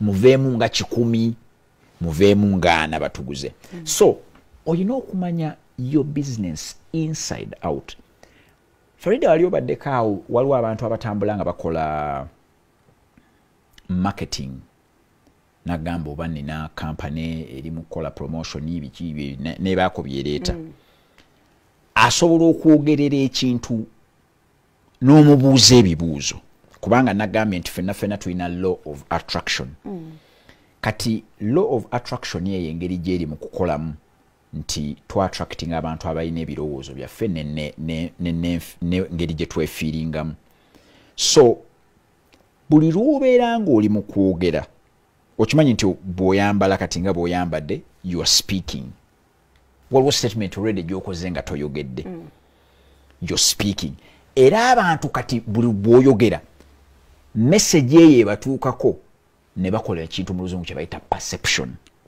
kyova olaba osobola okutuuka mu kifo n'olaba omuntu ng'ayambadde mini n'olaba omuntu ng'alaze cleavage ye n'ogamba nti alabika yeetunda perception tayogedde takugambye nti oba nsasula oba ki gwokoze perception kyova olaba abantu balina okimanya nti buli kadde obeera oli mu kwogera ne bw'oba osirise obeera oli mu kwogera kati communication eno gy'okola omuntu agenda najja n'akugamba nti ndi mu kutunda kino ndi mu kutunda naye ogenda okumubuuzaamu ebibuuzo ng'owulira waliwo ebintu ebibulamu n'ogamba kale tujja kugula olulala tujja kuleeta olulala nga tanyonyodde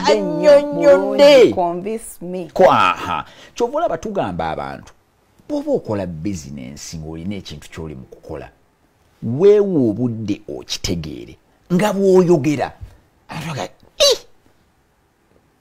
aseera naye ebintu byabimanyi makanika asobola okukujjamu ssente zonna z'ayagala just ng'akunyonyodde bunyonyozi mafuta bwe gava mu tanka ne gayita mu pistoni n'enyeenya bweti ng'edda waggulu ne bagookya wali spark plug n'egookya bw'egookya ne creatinga force eyo force n'enyeenya crankshaft n'enyeenya emipiira differential n'ekyusa amaanyi ago emipiira ne gyenyoola buli lwabinyonnyola olaba ng'amanyi kyakola sajju oyo nze yankanikira emmotoka yange abazadde bangi abali mu kutulaba bayina ba pediatrician abakyala bangi abali mu kutulaba bayina ba gynecologists ng'ekimwagaza gynecologist oyo gwe yannyonnyola yalaga nti amanyi UTI bwekoleeta gyevaamu oba byolya biki oba pediatrician asobola okutunuulira omwana na yalidde nti tannalya anywa nti anywa azannyamu katono okay tata mpagundi nali ekisubi eyo nga nkyasoma amazzi ndowooza nga gayina effect skin yange nenfuna karash nengenda ewa nansi nansi natunulira rash nagitya naga naye onalabika measles naye ate oli muntu mukulu si measles netugenda mu Kisubi hospital eri mabega wa smack ne batunulako oyo measles naye oli muntu mukulu netumanya nti bano tebajja ne bampa tube ninga just ekintu kyeyongera bweyongeza anti biru nankima nina anti wange nankima nangamba nti wano waliwo Dr. Nsibambe wa Osla Clinic musajja mukanyo mu skin yantunulako bwati nanga Newton, this must be psoriasis rosea. It's a fungal disease. Oluzungu lokale lwase kukuba. Nengamba kiki ekiri wano. So what? Psoriasis rosea. Okay. N'atandika okuwandiika. N'agamba eyo ointment yakwesiga mu bifo ebitabikibwa. Eno ointment yakwesiga mu bifo ebibikibwa. Nafuluma eddwaliro nga mpulira mponye. Olw'okuba yalaga nti ekintu kyakimanyi in and out. Era bwe naddayo kwegamba disease eyo yankola bubi yawona na mangu. Kubanga usually bw'obeera mbeera njagala mbeere nga nvaako ku ssomero nzireyo mbu ngenda mu review. Naye nawona mangu. So business yonna gy'olimu gezaako okufuba okulaba ogimanyi in and out. In fact gwe bw'oba togimanyi omukozi waabe ng'agimanyi naye bakompitita bo bagimanyi genda obakeberi kosi gye nasoma Farida nagigamba yali mu information security batusomesa kuketta era baprofesa baffe baamala ebbanga ddene nga batusomesa engeri ey'amawanga gye geekeseemu mu 1996 ekitongole kye bayita CIA kyagala okuketta aba-Russia kyagala okuketta abakejjibbi aba-Russia ne bakola operation bagiyita acoustic kitty. Operation acoustic kitty omanyi nno bwe yali ekola abasajja bakwata kapa ne bagamba bagenda gitraininga ebeere nga yeeketta siro gye bawadde omudaali kapa gye bawadde omudaali kati sakati omula yafunye engule zino zennyini alhamdulillah yagenda ng'ezuula bikompola ng'ebisinifinga ngenda gisoma naye kasi nagisomako naye neeri ngenda gikugamba kale tukabawo n'ekitundu ekisemba tekyabaawo.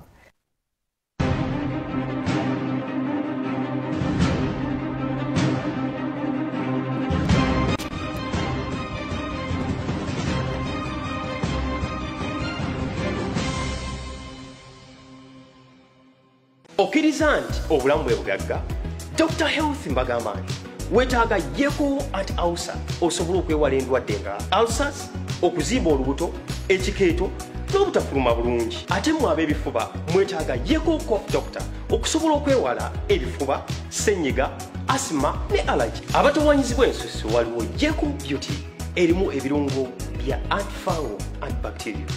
Terina kyebireka ku lususu. Diaper rashes mu baana, situka mu nviiri n'okusiiyibwa ku lususu. Pimples saako n'okweweza olususu.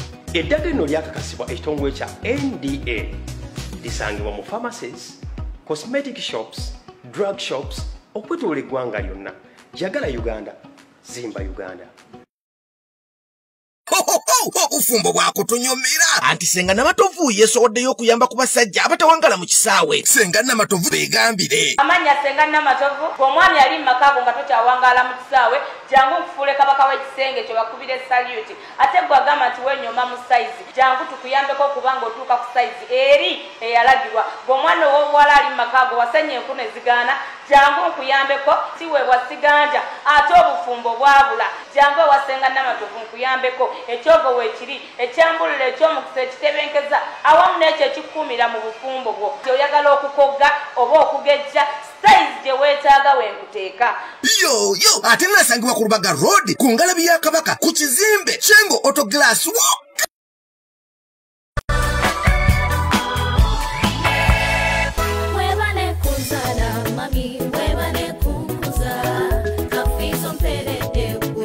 obuyimba ng'obwo n'obulala bw'otasande kubanga osubwa mu programu yaffe School Times. Tutula ne twekenenya ennyimba ne tukulonderamu ezo zokka ez'ensonga ezisanyusa eziyigiriza ate nga mwana wattu ziriko bye zikujjukiza.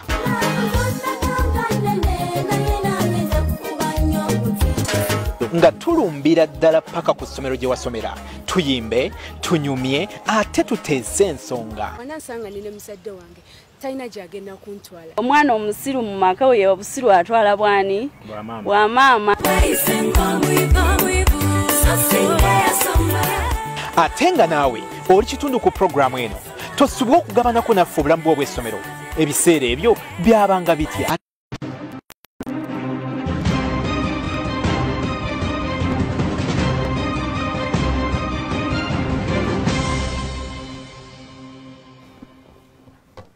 Yes, thank you so much for keeping around.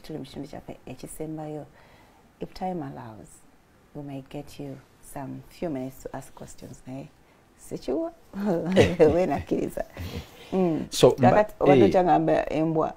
Kappa. CIA yafuna $1 million mu 1996 negamba nti naye aba Russia bano bateesanga biki kubanga yo America kuvadde etya nnyo Russia yali eganga bola kati ekya China naye yatyanga nnyo Russia era ekyandoza ekyagitanga ne baba bateesaaki katutraininge kapa ne bakwata kapa ne bagitwala ewa surgeon n'agisala wansi w'akawanga kaayo n'ateeka mu radio transmitter n'agiconnectingako ka microphone n'akassa mu kutu n'azingira antena mu byoya bya kapa kati kapa eno nga bwe bajja ne balaba tugambe abasajja aba Russia nga bakesi bali mu America batudde mu paaka balina bye baagala okuteesa basobola okuta kapa eyo nejja neyeeyisaayisa okumpi n'abantu abali mu kwogera kati ebigambo byonna bye mwogera microphone n'ebisika transmitter n'ebiweereza via radio antena byonna naye weewuunye nti America ekyo yakikola mu 1960 ng'eyeebuuza ono opponent wange oba competitor mu kufuga ensi kiki kyalowoozaako ne babeeranga bateekawo embeera eyo ey'okumanya eyo operation bali bagiyita acoustic kit era ensi teyagimanyaako paka ndowooza nga mu 2001 babikula ekintu ekyali classified ne tukimanya nga wayiseewo emyaka ngaana naye kyembadde nnyo okukulaga nti naawe osobola okubeera nga waliwo by'otamanyi mu bizinensi yo naye nga b'ovuganya nabo bakutwala ku sipiidi ndowooza yenjogera y'ebiro bino ti naye ng'otuvuga ku sipiidi bakuvuga ku sipiidi kati awo n'osala amagezi osobola ogijja ku bo abakozi baabwe bagirina abantu bakola buli kisoboka okumanya kiki ekiri awo nga bafumba bulungi kiki ekiri awo olina okufuba okulaba gwe kyolina okufuba okulaba nti gwe nga gwe omanye ekigenda mu maaso bizinensi yo ogimanyi inside out kwegamba omanye ebitundu bingi nnyo ku yo ekintu ekyo ndowooza nakyogerako nakigereza mu ndowooza yali mu bible verse ya Mark 5:25 Yesu oyo we yali atambula omukyala yalina ekikulukuta eky'emyaka nga 12 najja n'amukwatako nti Petero yamugamba Yesu yabuuza Petero ani ankutteko ko Petero nti naye musajja gwe toli serious obwedda tutambula eri yonna tukusika tukukwatako ogamba obuuza otya ani ankutteko ko Yesu nti mpulidde amaanyi nga ganvaamu kitegeeza nti Yesu waliwo waateekinga inventory ku maanyi ge n'amanya nti mpulidde agatwala bizinensi yo olina okumanya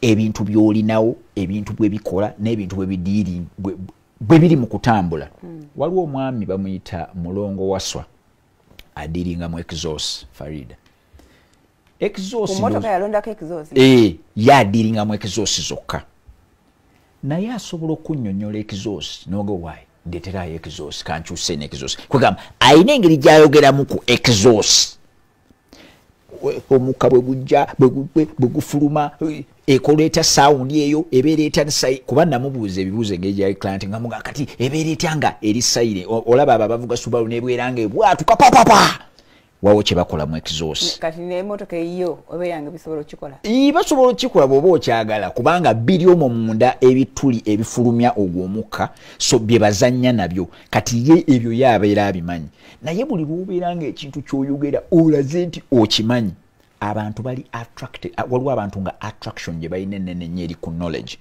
kyova olaba abantu abalina bizinensi mbagamba kati Facebook yazze gwe mutimbagano oguliwo togenda bugenzi mbw'otunde ku Facebook era point eyo mbagamba position yourself as the answer ojja obeere nga expert beera nga tugambe otunda ngoye z'abaana jangu oyogere ku ngoye z'abaana towanikayo buwanisi ngoye z'abaana ku Facebook mbw abantu bajje bakuguleko olina okuzoogerako eyo kwegamba ekyandisinze sengoze n'oyogera ku ngoye z'abaana okola ka Facebook live kadakika 10 n'ogamba kakano kana akasaati k'abaana ab'emyaka 2 lwaki kalungi kubanga bw'okabikula 100% cotton 100% cotton on ayina engeri gy'akola mu skin y'omwana bw'aba akyali muto singumu ng'eyaffe so aba yeetaaga abeere ng'akola bw'ati bw'okamwambaza ate okateekerako kana akapale ne busokisi bwe buti abantu bajja tandika okukulaba nga expert w'engoye z'abaana kyekisigala mu mutwe naye ffe kye tukola okimanyi tuteekayo buteesi nti plot on sale nowanikayo poloti nga kuliko ennyumba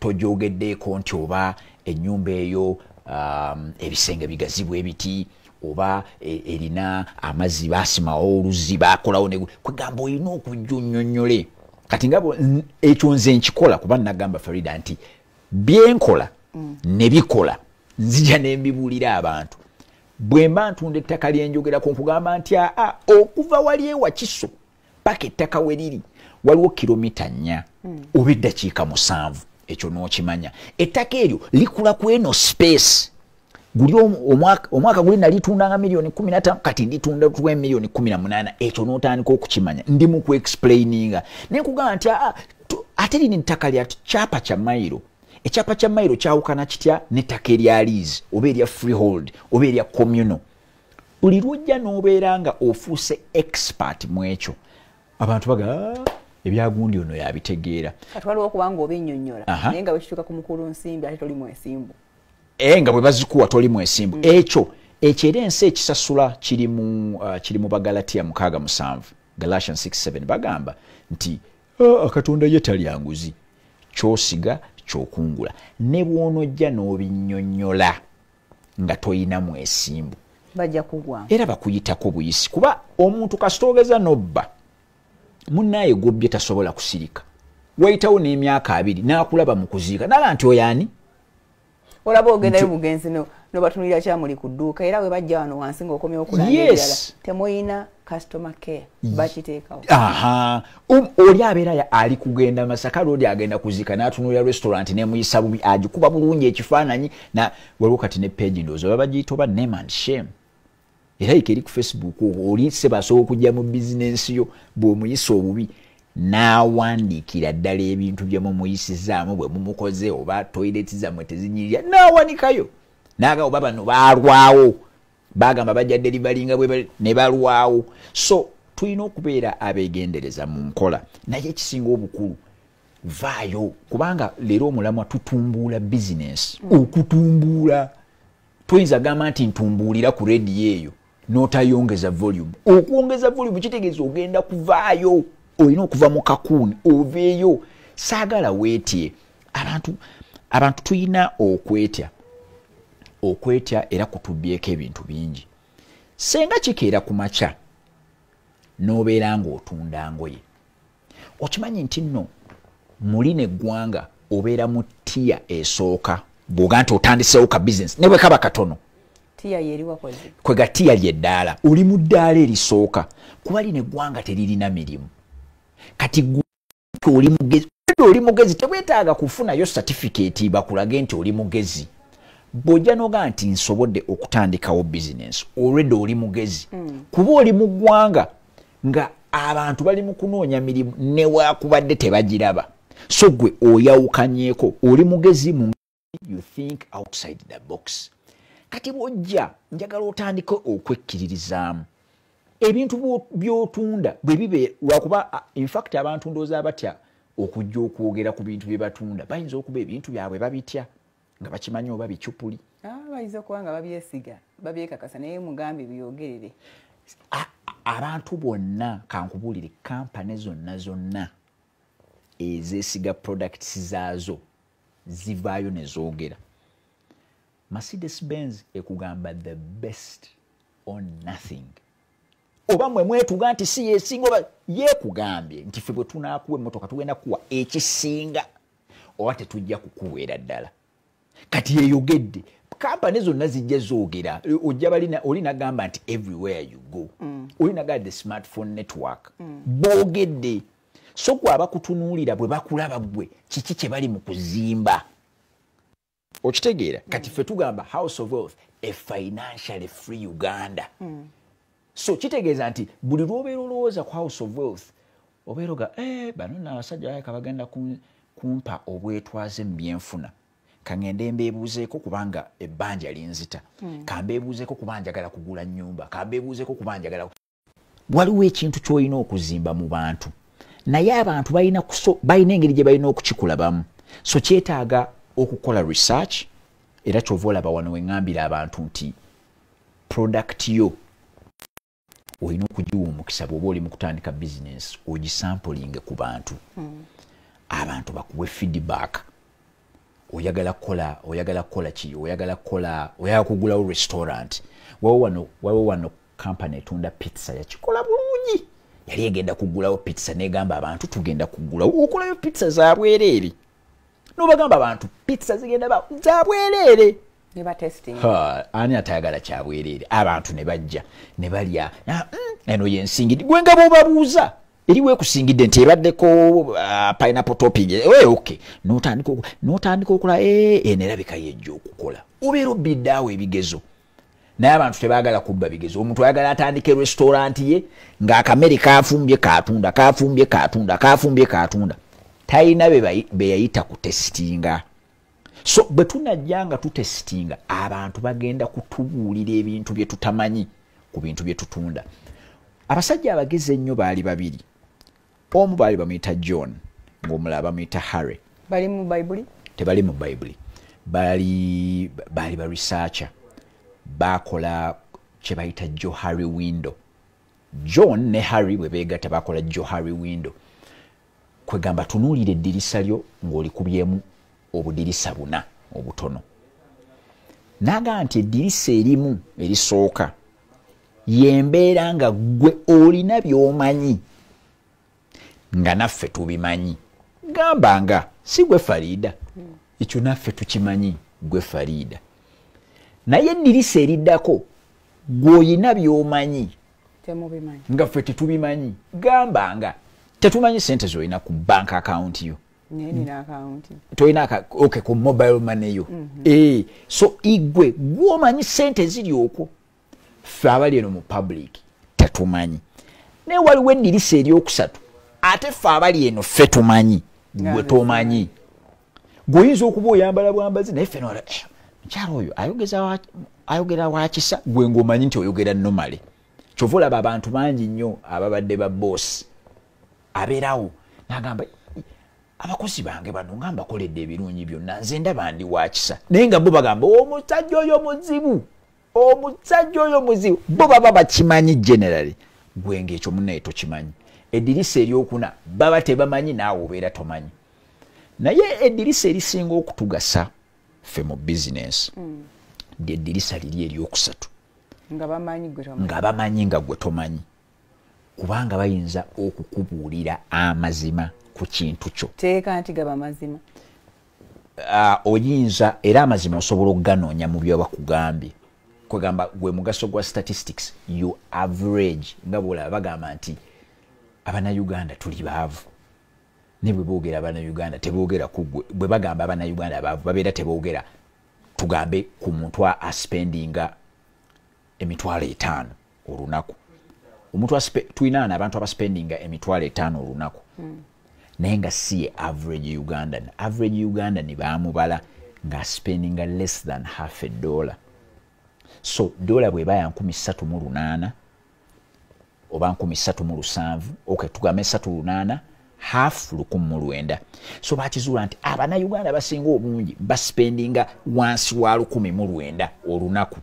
Ne kitegeeza nti general ensi yaffe ki njavu. So naawe bw'oba okuŋŋaanya information abantu bano bajja kgenda boogera ebintu kati bye boogera ojje ngoga ono kyayogedde kirimu amazima oba ono alimbye mulimu amazima oba ono kwegamba osobola okukimanyiraawo on average. Naye nga abantu be bayinza okukuyamba okukumanyisa gwe by'otamanyi. So buli lwe wepositioninga yourself as the answer kikuwa chance nti abantu babeera attracted to your knowledge, baba baagala kulaba nga expert. Kati bwe bakulaba nga expert kitegeeza gwe balinda obalagirira engeri gye baba bakikozesa. Kyova olaba nti balooya bandibadde bawoza misango gyokka naye abantu beekanga looya gwalekedde ne ssente ze nti gwoba onkwatira ssente zange. Kuba looya bwe yamunnyonnyola bw'ati ono n'amutunula naga musajja ono alayika amanyi okukuuma, olaba mponyeza n'ekkomera alayika mulungi mu kukuuma. So we positioning nga expert.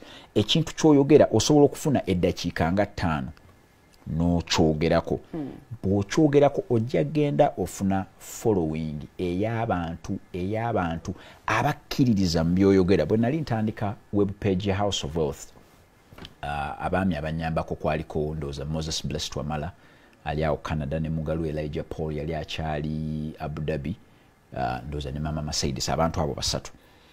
Bwe baŋŋamba nti tandikawo Facebook page obeere ng'oyogera ku House of Wealth ebintu byekola, nga sikiraba munsa n'okukitegeera nga tekinzijira bulungi, era bwe nasooka okwogera nga tobitegeera nebyewobagamba era nga mpulira sibikkiririza. Ndowooza ne ku live kwaliko abantu tugambe nga 40, naye nenzija nga nkiraba nti gwe mulamwa. Bwe ŋŋamba financially free Uganda, nga bannayuganda bangi bali ku Facebook, naddala abavubuka abasinga obungi bali ku Facebook. Bakasitoma benjagala okuyamba ennyo bali mu diaspora bali ku Facebook. Kintu kino kyeka gwe mulamwa neŋŋamba kati nja kuba nkikolera ddala. Abantu ne bajja nga bayongera ne bava ku following tugambe 40, ne babeera nga kati bwe tutuula mu gye tuyita class eyinza n'okwambuka paka ku bantu 600. But it takes time. So abantu balina okukiwa obudde, naye okola research ku product yo n'ogitegeera bulungi. Buli lwokoma okugitegeera obeera ne confidence ey'okugyogerako. Mu bumu ku techniques bukodde bw'otuwadde kuliko speak about your product. Speak about your product. Kubanga abantu bakutunuulidde bo tebannagikakasa. Bw'onooyogera bajjaga olaba agikkiririzaamu erabika ntuufu. Ate bwezibanga ngoye for example n'enzambala, they don't necessarily speak about it. Yes, kati bw'ozambala manya nti waliyo azambala ate n'ayogera. Waliwo omuntu ayambala n'agamba nti kati ene suuti, n'akugamba esuuti oba evudde Italy, n'ajogera ebiriko, n'agamba eri 3 piece, n'ayogera ebintu, n'agamba oyinza ojjambala bwoti. N'otandika okugenda ng'ozibula amaaso n'ogamba abantu nti esuuti ekola tuwe mu office, ate bw'oba oyagala ogenda mweno, bw'oba oyagala ogenda abantu ne babikola. Waliwo abantu bangi nnyo abannyonnyola perfumes, n'akugamba nti eno perfume ya dinner, eno perfume ya office, eno perfume ya kugenda kusaba bw'oba ogenda ku interview. Kati ensi eri mu kunoonya okumanya okwo, ffe tulowooza nti olugula perfume bwe buli lw'omala okunaaba pya. Kumbe waliwo perfume gy'oyinza okwekuba ng'ogenda okwebaka, waliwo perfume gy'oyinza okwekuba ng'ogenda mu office, waliwo perfume gy'oyinza okwekuba ng'ogenda tugambe okusaba abantu omulimu. So gye tukoma okubikkulirwa n'okumanya, ojja kulaba nti abantu abo abali mu kutubuusa tubawa ssente era olumala okubuusa abantu emabega ng'oteekayo ekibbo. Buli lwenzija ne mmala okusomesa abantu bizinensi mmaliriza nnanga ettaka. Eba waliwo poloti zino abantu nga bagula ettaka lyange ly'empita omuzigo. So kyemba nkugamba Faridah nti toyambala bwambazi lugoye kubanga engoye tezifaanagana. Waliwo ezimu za linen, endala tugambe za silk, endala tugambe za cotton, za polyester. Vaayo oyogere n'enjawulo ogambe nti luno lulungi naye obuzibu lulina bwe balwoleza mu mashini lwonooneka, luno bwe balwoza olina oddugolanga terunakalira ddala. Abantu bajja gamba ono yategeera engoye, luno lwe lw'omukolo, luno lwe lw'embaga, luno lwe lwa interview. Kati abantu ebyo byebizibu bye balina. Abakyala bangi abagenda ku mbaga n'amala essaawa 2 mu wardrobe, gwomanyi ekimubeeza essaawa 2 mu wardrobe, tamanyi luli walugenda buli walukwata n'alusaka agenda okulaba tebagala nti ndi n'alugjamu n'ateekako olulala. It means there is a problem. Kati gwe bw'ovaayo n'ogamba oli mu kutunda ngoye naawe n'owanika buwanisi ngoye ku Facebook, ku Instagram, toyogedde obeera toyambye. So people should position themselves as experts, bajje babeeko kye batugamba. Akalala kenyinza okugamba Faridah, tulina building networks bwe tuba twagala okutambuza bizinensi zaffe, okuzitumbula. Networks ze ziriwa? Network kwe kubeera ng'olina abantu b'okwataganye nabo okutumbula ekintu ky'olimu. Kanko ekyokulabirako nti okutandika motivational speaking survey erina entandika butandisi. Bishop Frank Butayi, bishop wange, pastor wange wa Restoration Assembly Church, yali ayina emisomo ku kanisa ye. Bwe yakimanya nti mpola ssente, ekkanisa bwe yakimanya nti Newton awola ssente, ne bagamba nti tuyinza okumukozesa nga yayogera ku ssente. ne tubeeranga buli gye twagendanga nze gwe batwala okwogera ku ssente mu ministry. Kati olaba nti bishop ojjukira ku mbaga ya Queen gwe kennyini wagamba wakyaza bishop n'akugamba nti ate bw'onoofuna ku mukyala wange n'omukyaza no kijja kuyitira n'okyaza Queen. Ate Queen akugamba wabula bw'onookyaza ku buteraba era kijja kuyitirira n'ondeeta. So network eyo girabye nti nze House of Wealth etandikidde mu Bishop Frank Butayi negenda ku Queen nejje wa Faridah. Kati bwe tujja bwe tuteeyo ye network yange okutumbula House of Wealth. Abakulabidde kuno ne bakuyita bayite. Atabo bangi nnyo okitegera kyegamba ne kati eyo ye network yange yambye okutumbula House of Wealth kuba katuyina client buli womanyi omuna Uganda ne sandisobodde batuukako senga sajja tugaye ku NTV. So bwe bati abantu bwe balina okuzimba network nti waliwo omuntu gwoyinza okwekwatako. Omuntu webo omwekwatako ogenda okulaba ayineri n'akugulirawo. Kati wembeera ate ne ku Facebook yange abantu abaliyo abangi waliwo abantu naga nti namulabye bwe namaze okumulaba nensharinga kati eyo ye network yange. So the idea is abantu mbagamba nti bw'oba olina ekintu ekyo ky'oli mu kukola noonya network. Nabbi Muhammad, peace be upon him, prophet, sebo naye yayina abantu be yayina be yatambulanga nabo mu network ye. Era olaba nti bw'amala okuvaawo bano baasigala batambuza to the extent nti olunaku olwaleero ensi gye bayita Iran ne Qatar bo baasalawo na kugoberera nabbi gwe yali atambulanga naye nga baga nti oyo alabika yalina kye tuyinza okwakugamba era ne bafunako ku kopi y'eddiini naye nga bagoberera oli. Yesu ate ye bwe yali atambula network ye yagifuula ndala nnyo nti ya recruiting abasajja 12 naye nga buli gwa recruiting alina ekika ky'abantu kyavaamu. Oba okitegera kigamba. So abaakulaga nti bwe nfuna abasajja bano tribes eza Israeli ziri 12 buli tribe bwenzija nga nfunamu omuntu omu oyo yajja gendo atambulize mu banne. So naawe oyina okubeera nga bw'otunuulira bizinensi yo ogamba okugitumbula ngenda kugitumbula naye nga ngasse bwenti ne bwenti abantu bano mu network yange. Okay. Yes. Summarize everything on marketing. So in two words. Okufuna akatale okutumbula bizinensi yo yensonga lwaki tuli mu business. Tuyina kutondawo okusikiriza kuleeta abantu. Bwe tumala okuleeta abantu wali tubajje mu ssente. Wow. It is important to have a network. Yes. It's important. Njagala nnyo okubawa enamba ya Newton muleme kwekwasa. Manyi bangi mujeena but waliwo abapya batwegase kolero who don't and when kuteka mboteraba. All right, Newton ali ku 773 076 air office 0706. All right, 58 28 68 madengenda gabe ya mama Mercedes 0706 588 28 8. You can reach him anytime, any day. Akuwabule whatever it is that you're working on or you're planning to work on. Oleme kugwa mukanya kewandi waze. Nze Faridah.